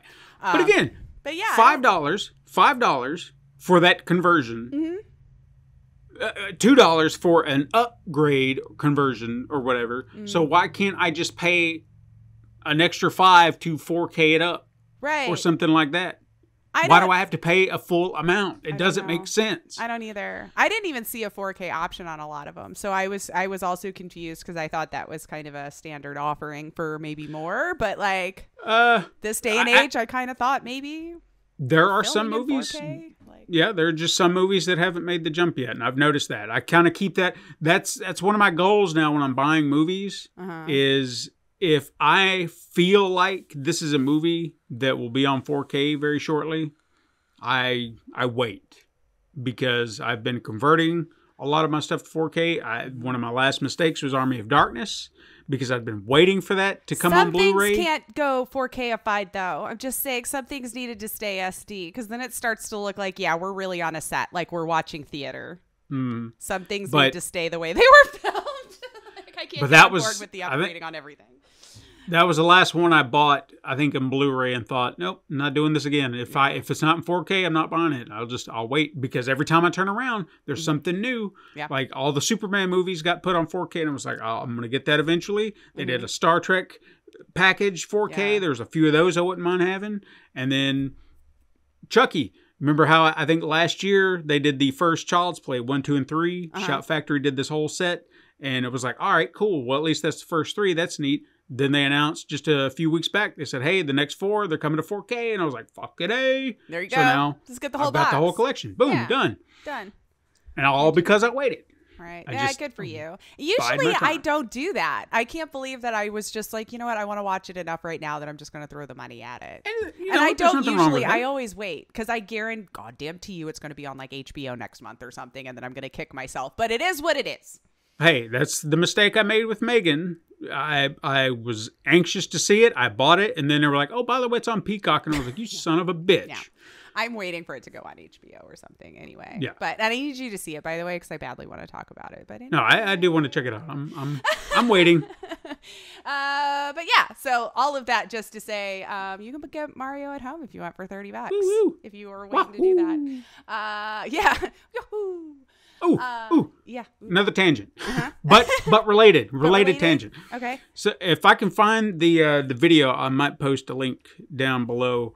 I found this video where someone did this animation, and it said Super Mario Land in 7 minutes. It just happened to show up on my YouTube feed, and I thought, I'll give it a watch, see what it is, because sometimes people's animation is kind of weird, and I don't want no part of it. But I started watching it, and it was actually some kind of interesting animation. Kind of reminded me of a particular style or a cartoon that I can't remember. But when I was looking, I was like, this looks so familiar, but I couldn't put my finger on it. But it just kind of did this TLDR version of the game, but with some proper animation, like hand-drawn animation about what's going on in the game. It went a little off the rails at the end, but that's kind of the game. That's what you want. I don't know. I thought it was a kind of an interesting kind of take on everything. He probably has other videos I just haven't checked out yet, but I thought that's kind of neat. So I'll post that up so people can see it. I might actually just put it in the Discord. Yeah, and then you'll have to join the Discord to see it. Don't Google it. The only place you can find it is in our Discord. Yeah. Sorry, we hoard the links. You got to figure it out from there. Oh, dear. Anyway, continue. Anyway, yeah, so it looks like we have a little team up going on here. I'm kind of curious to see what might kind of come out of this. Pokemon maker Game Freak developing a new action-adventure IP, codenamed Bloom, teaming up with Private Division, which is a 2K subsidiary, 2K or Take-Two. Hold on. I always do this backwards. Take-Two. It's Take-Two. It's Take-Two. Look at your notes, Lace. You wrote it down because you knew you'd screw it up. So they had made a statement in a press release that this is going to be a new IP expected to launch during Take-Two's fiscal year 2026. We've still got a ways out. I just like hearing it's a new IP. And I always want to, I'm curious about that. I mean, y'all like them Pokemon adventures, right? Mm-hmm. I mean, they've been doing those since forever. So all I could find was this article talking about the partnership and one piece of concept art that was attached. So look at that. Rumor abound. Speculate all you want. Again, I'm on board for new IPs and being sold as an action adventure. And they say tonally different from other works that they have developed. Sure. So, I mean, if you're talking Pokemon, then yeah, I could see that you'd be a lot different. You'd have to look at the concept art because it looks like the character that's kind of off in the distance with lots of really pretty trees and stuff in the background, but it kind of has like, trying to think of what the feel is. More like maybe it's a ninja type situation or something in that vein. So I don't know. Let's see what they got.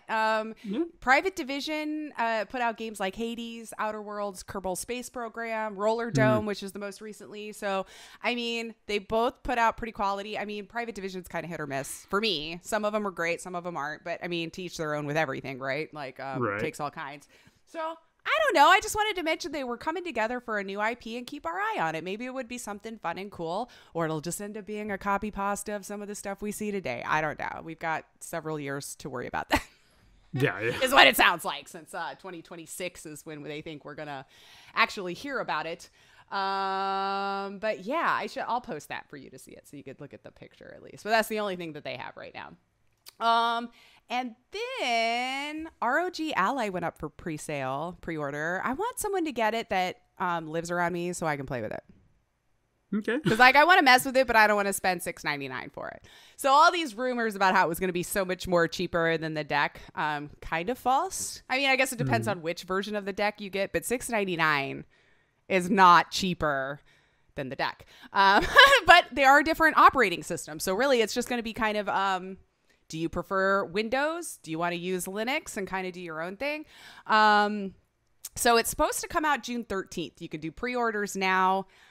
I haven't heard about running out of stock or inventory. Maybe we're finally in the day and age where they're making a thing and can sell it. I don't know if this is going to be another bot farmed thing. I'm hoping we're past that stage because, we're no longer in pandemic, right? So we're not going to screw each other over that way. We're going to find new ways again. But it does look kind of neat. I do very much want to mess with this one. I want to see how it feels because the design is interesting. I don't know that I would enjoy the joysticks because, again, I like them on the same line. I don't like this cattywampus or whatever, like parallel lines for that. I'm not used to it. Of course, I'm a keyboard and mouse all day, but when I have to use that, it's more comfortable for me to just have them on the same plane, the same area. Mm-hmm. Unless I actually could use the directional pad, but who really uses that for, movement these days? It's usually I find myself wanting to go to that when I'm playing Final Fantasy, but then my hand is just like, go back to the stick. Yeah. And I'm like, but this is it. No, back to the stick, and I just fight.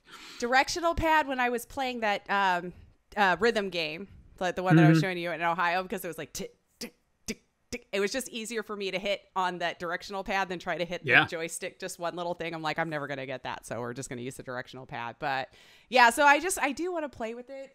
This is a Windows-based device. The specs look great.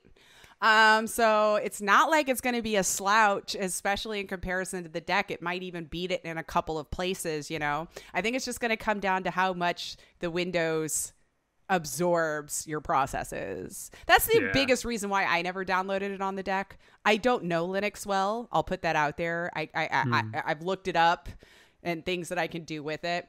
I was considering downloading Windows on it just because that's what I'm familiar with and what I know.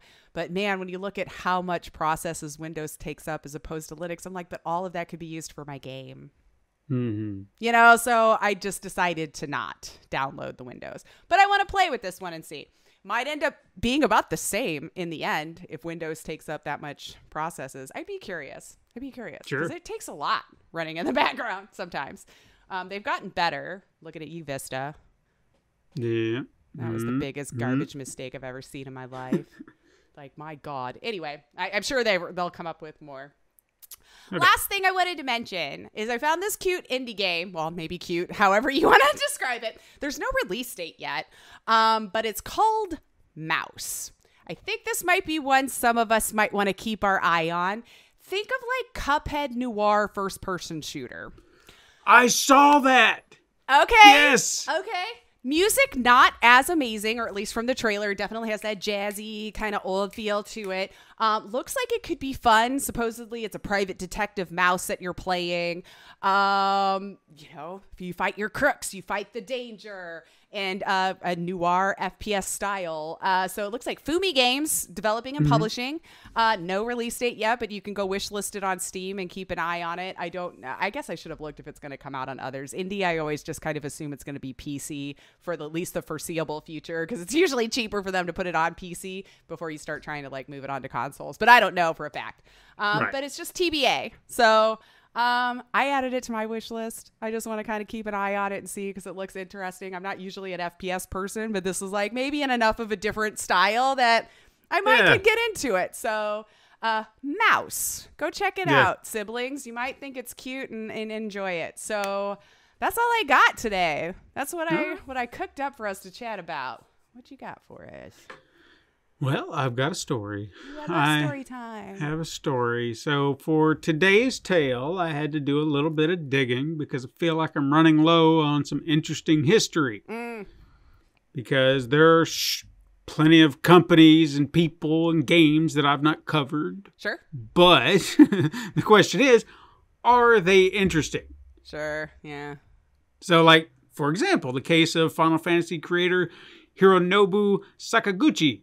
The answer is kinda, but not really. So I kind of passed on it. Like I was looking at the story and I was like, all right, so he created Final Fantasy, and it's got to be a great story, right? Right? I mean, and it was just like, no, he just had the idea, and I was like, oh, okay. I just pitched it. You guys got to make it. Yeah. So I mean, maybe there's more detail out there that I just couldn't find, but what I did find, it was just like, no, he came to the studio and there was the idea, and they pushed back a little bit, but then he did it, and then it was like, oh, that's cool, and then the rest is history. And I was like, oh, all right, well, shit, right? I just couldn't make a good story out of it. Yeah, so and it just stops. Yeah. So again, if there's more to that story and I just didn't find it, that's on me. But sometimes my research capabilities are limited, and I can only go so far. So anyway, I eventually remembered a studio that I wanted to look deeper into, and luckily, it felt compelling enough. Even when I wasn't sure it was, and I kept digging, and then it got even more compelling, and I was like, okay. If you're getting that interested in it, then it's time to do it.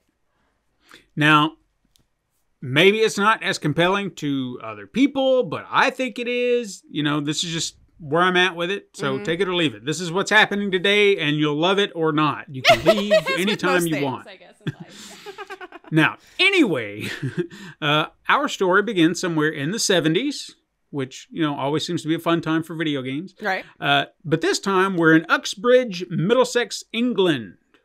Not a place we've normally started before. No. While some people are very forthcoming with information, there are others that aren't. And you'll find that out as we look into the story. So some of this could seem a little, I don't want to say extravagant, but I can't tell you if what I've found, there are confirmations of this, whether you want to believe it or not. Let's just put it that way. So if something seems fantastic, I'm just telling you what has been reported to me. Sure. All right.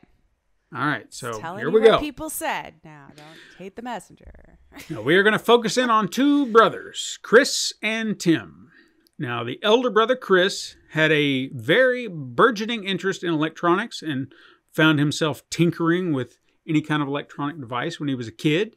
He actually became so adept at it that he eventually built his own oscilloscope.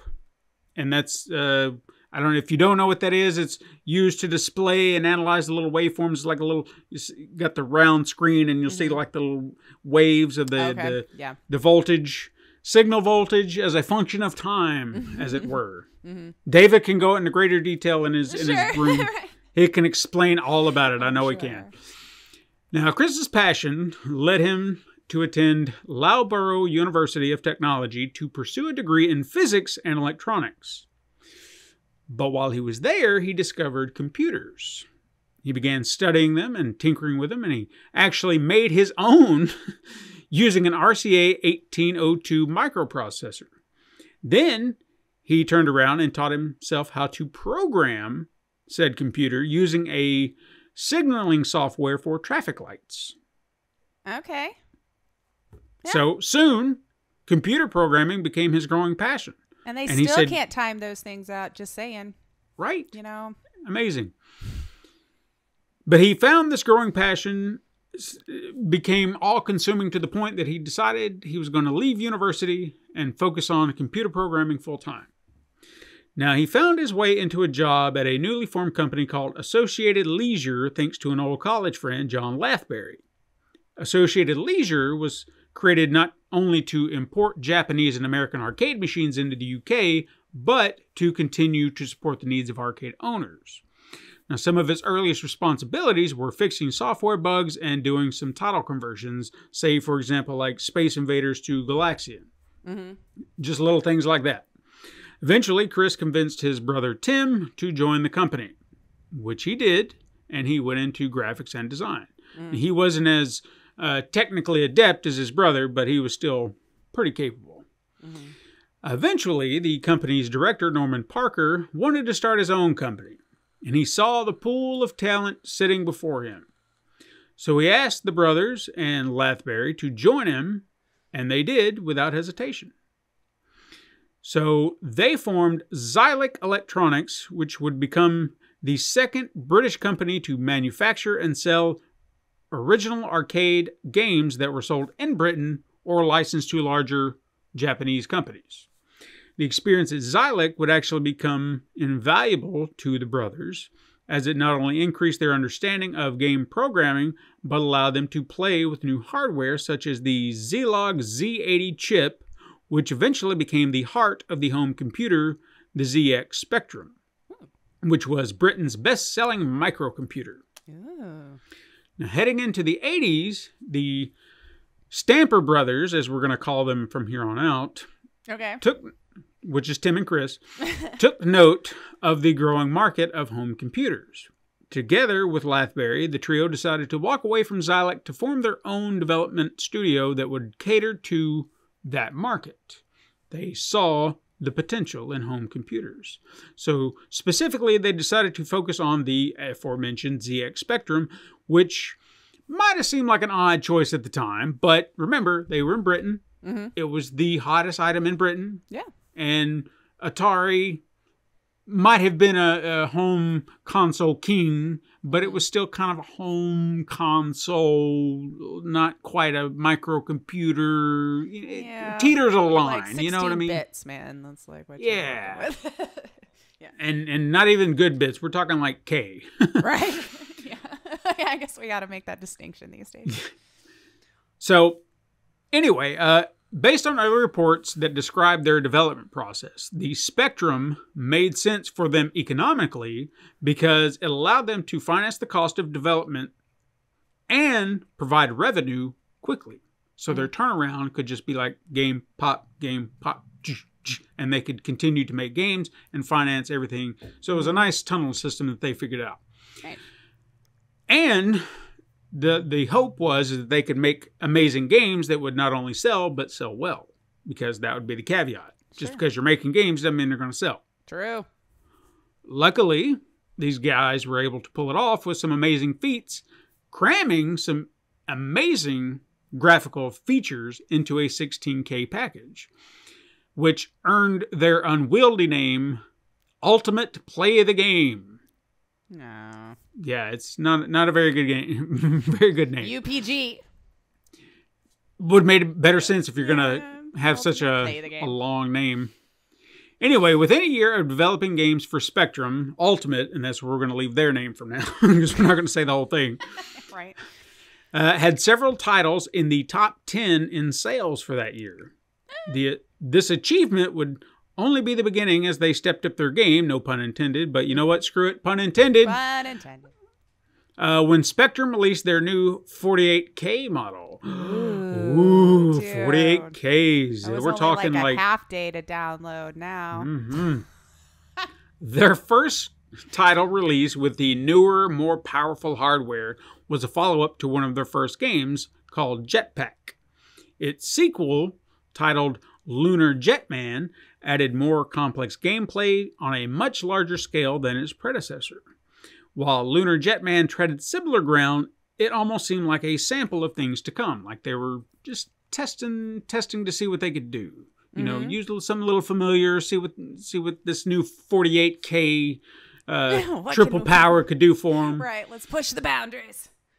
And then every subsequent game released by the studio on the Spectrum 48K was an expansive, long-form game that was performing at arcade-level quality. Something that was unprecedented at the time. Sure. At home? Yeah. Think about that when you were playing old Nintendo games and you wanted the ports to be the arcade game, but they were never as good. And It drove me nuts. But you just kind of dealt with it and was like, well, I guess this is as good as it's going to get if I want to play it at home. Yeah. But it's still not the same. It is not. Starting this trend with adventure title, and I hope I'm saying this right because it just looks weird. A Tick Attack. A Tick Attack. A Tick Attack. That's what it looks like. A Tick Attack. It's fun. It's fun to say. They continued with a string of hits such as Spin Dizzy, Saber Wolf, Exile, Head Over Heels before reaching their pinnacle at the end of 1984 with the simultaneous releases of Night Lore and Underworld. And that's Underworld. They spell it stupid. Like World. W-U? Yeah, W-U-R-L-D-E. Oh, even with an E. Yeah. Well, I mean, they're fancy. They're British. Right? Yeah. Yeah, you got to throw that E on everything. And an R at the end of an A word. Yeah. Anyway. Not trying to make fun, but it happens. I've listened. Night Lore would be lauded for changing the adventure genre forever by changing perspective. The game developers at the time were limited by the technology they had, having to adhere to the realm of 2D.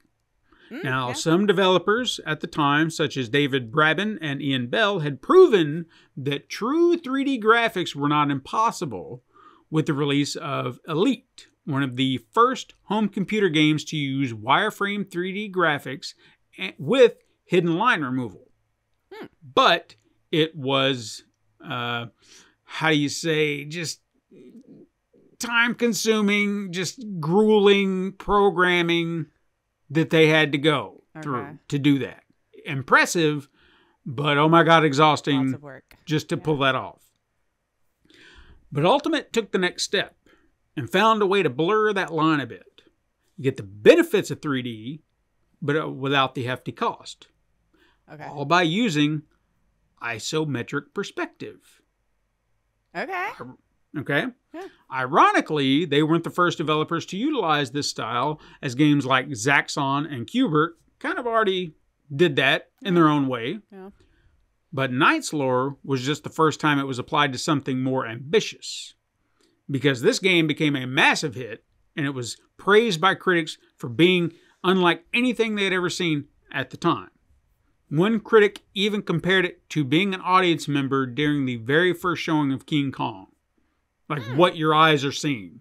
Holy shit. This is, groundbreaking. Another critic called it the greatest single advance in the history of computer games. Ooh, there you go. Now, obviously, if you looked at it today, you'd just be like, I don't understand why. But we've at got the to time, take things in the times they were invented, people. Yeah. We've yet to see the coolest thing still even, I mean, think about it. If you were to see Pong and you say, this is first video game, and this is the only video game you're aware of, and then someone came over here and said, well, here's Super Mario Brothers. Right. Your mind would be like, this is a video game too? Yeah. This is... I remember how it looked, the jump from Super Mario Brothers to Super Mario 3 and going, whoa, it looks so much more cleaner and same system. Before long, wouldn't you know it, every developer was taking note and making copies. Making the copies. Because, that's the trend that always happens when something is popular.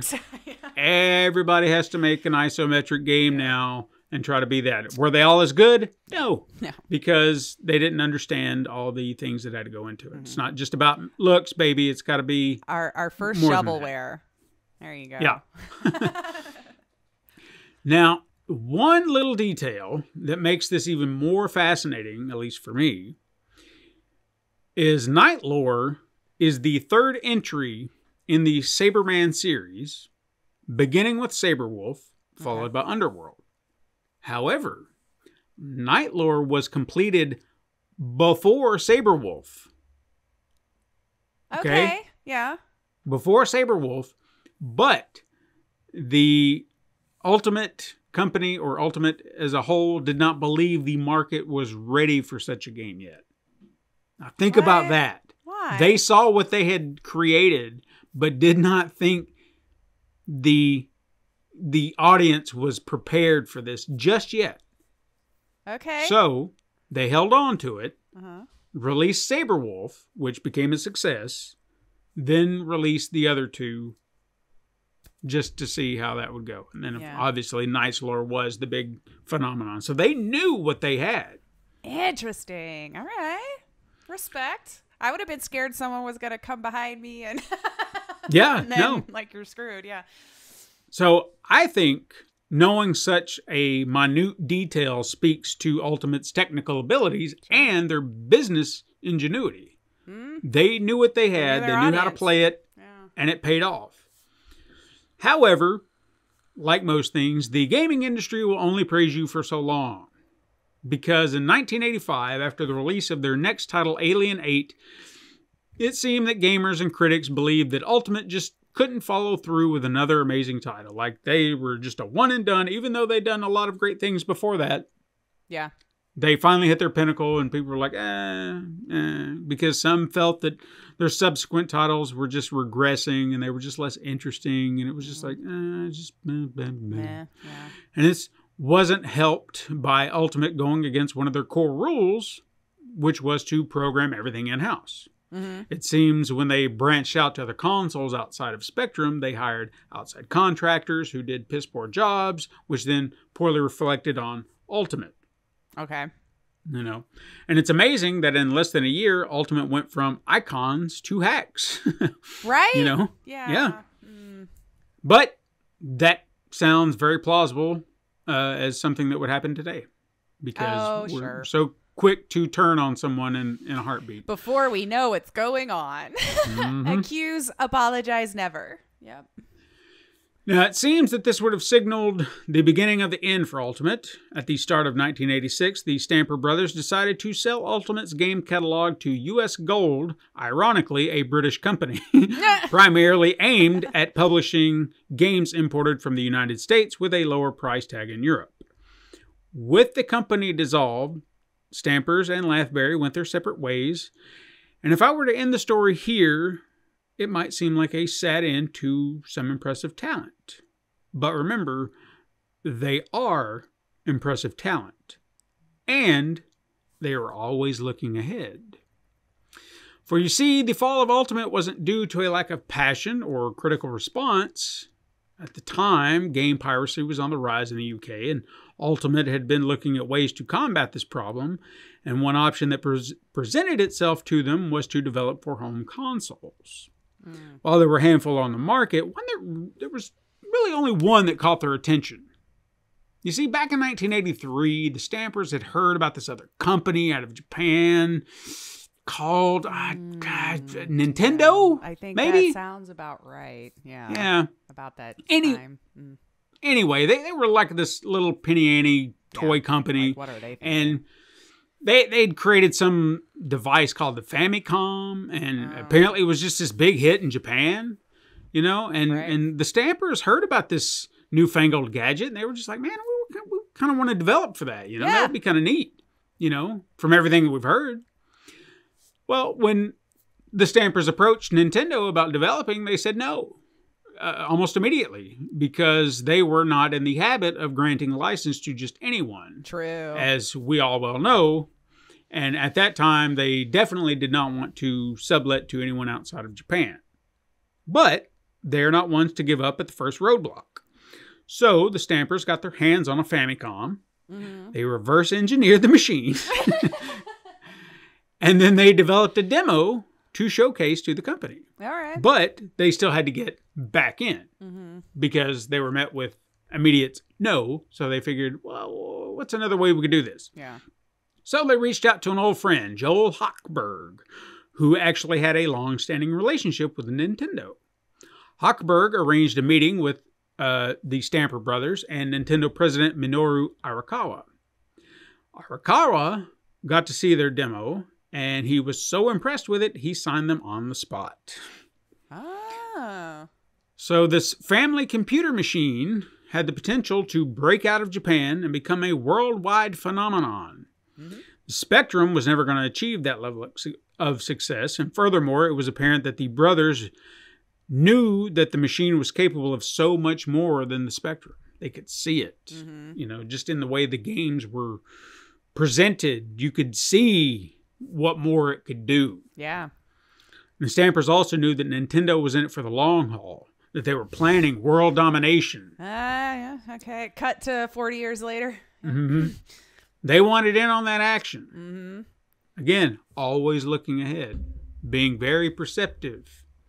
So with the sale of Ultimate, the Stampers, along with Hochberg, formed a new studio that would go on to develop games for Nintendo.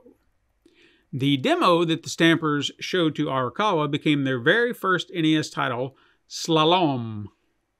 I think I'm saying that right. There's two L's right next to it. Slalom.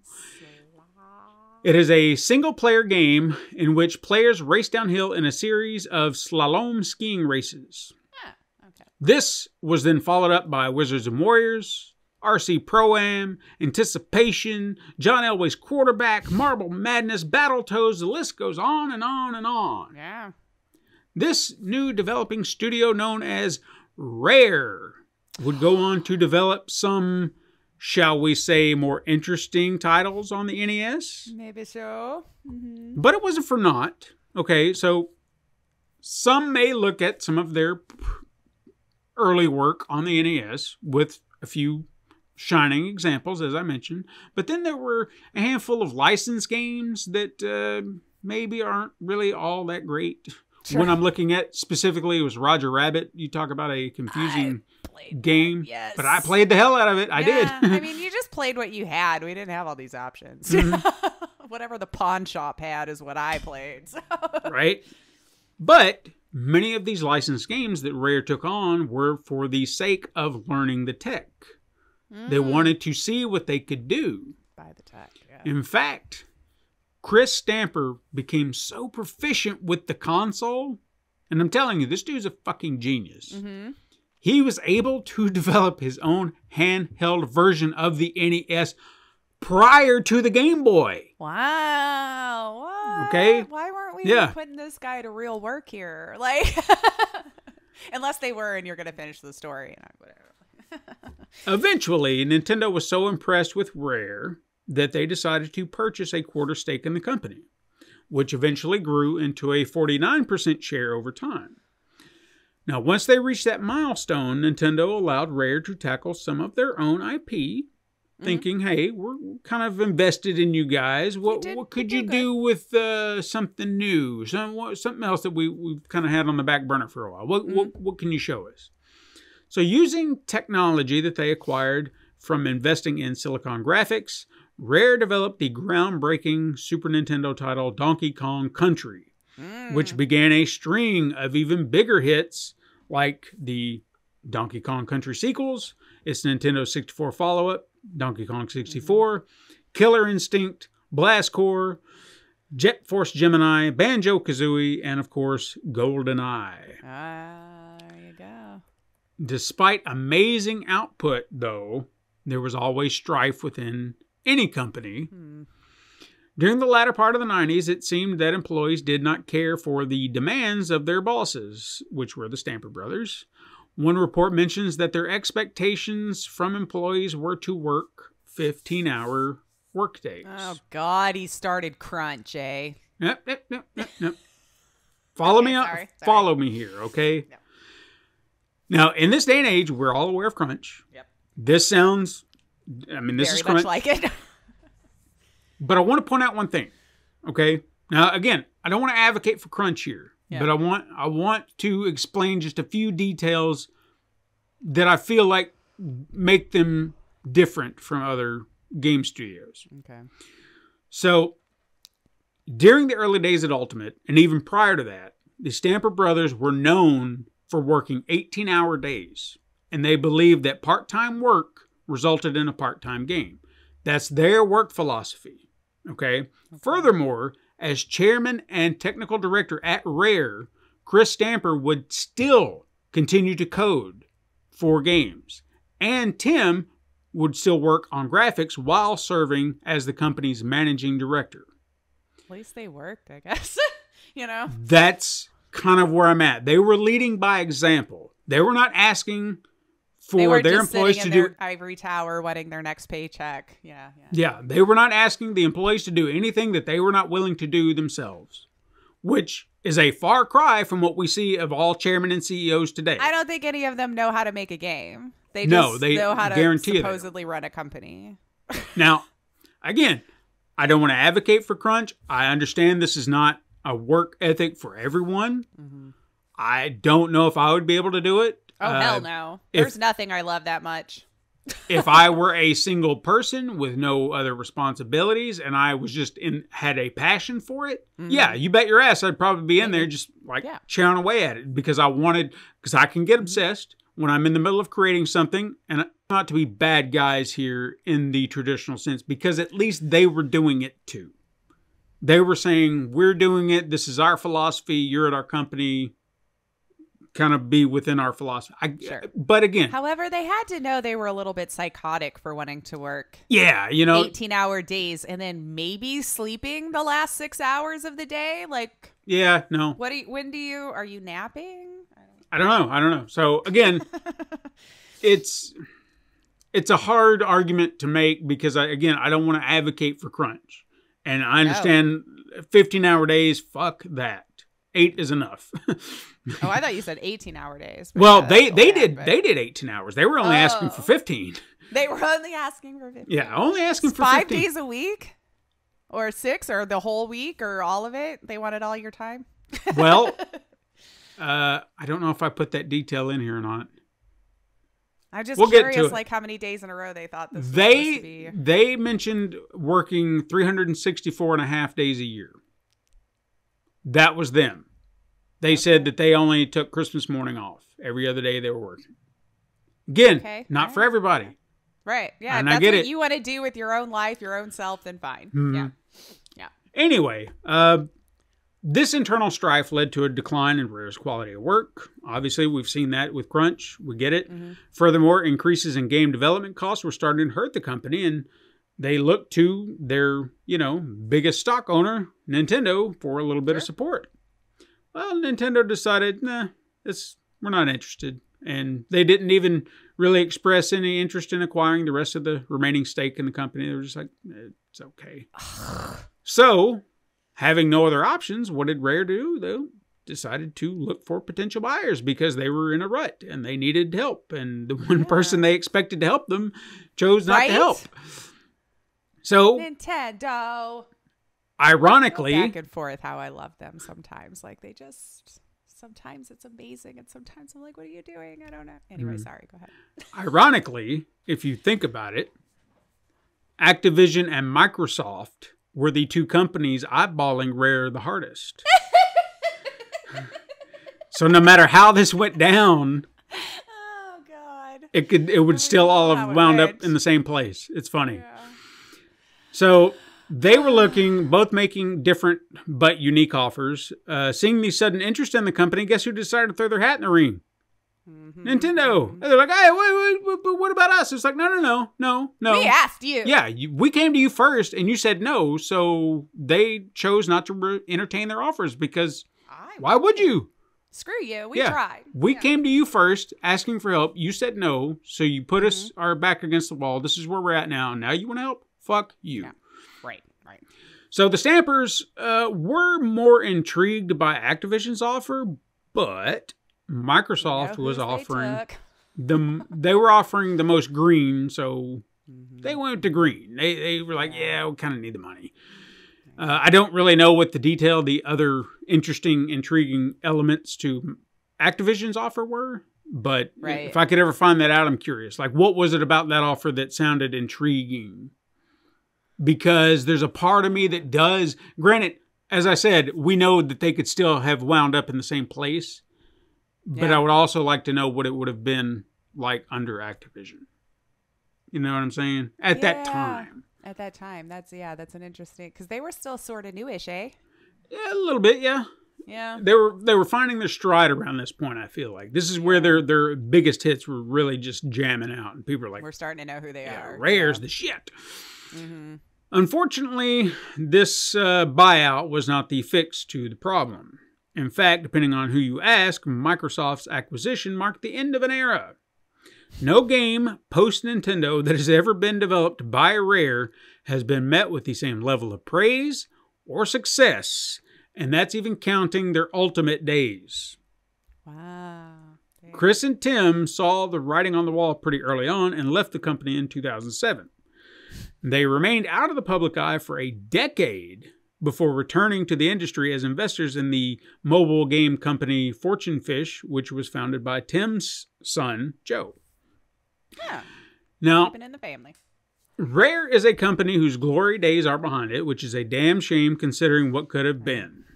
While I can't say that Nintendo acquiring them or even Activision acquiring them would have fixed any internal strife, I do believe that the company's creativeness wouldn't have been stifled for 5 years working on some bullshit motion control device that hardly worked because somebody wanted to emulate Nintendo's new hit product and they had to be in the zone too.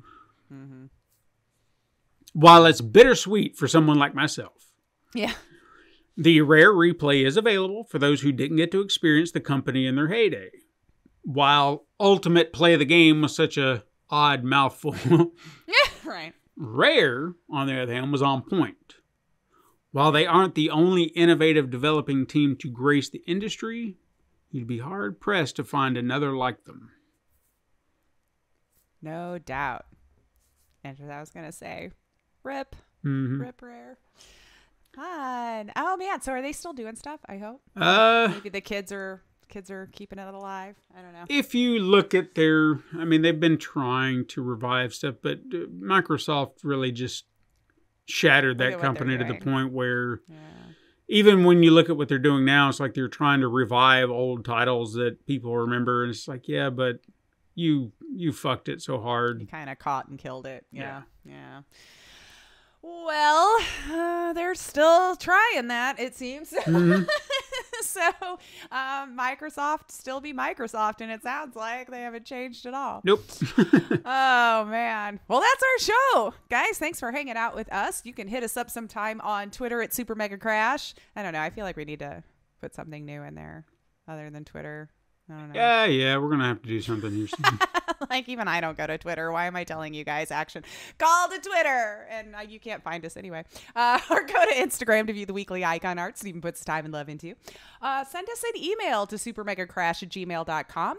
And you can also support the show by liking and leaving reviews on your preferred podcast app, and even going to patreon.com/pencil and paper productions.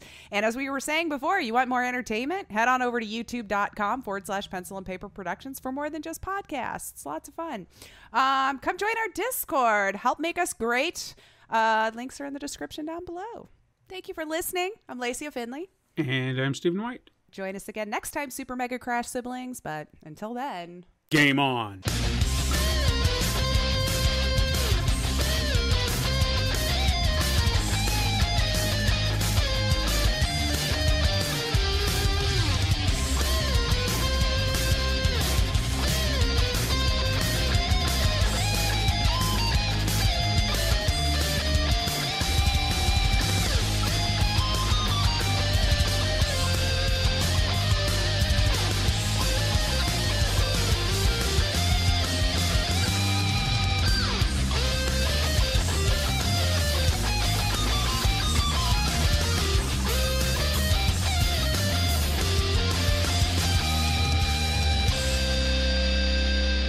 This has been a Pencil and Paper Podcast Network production.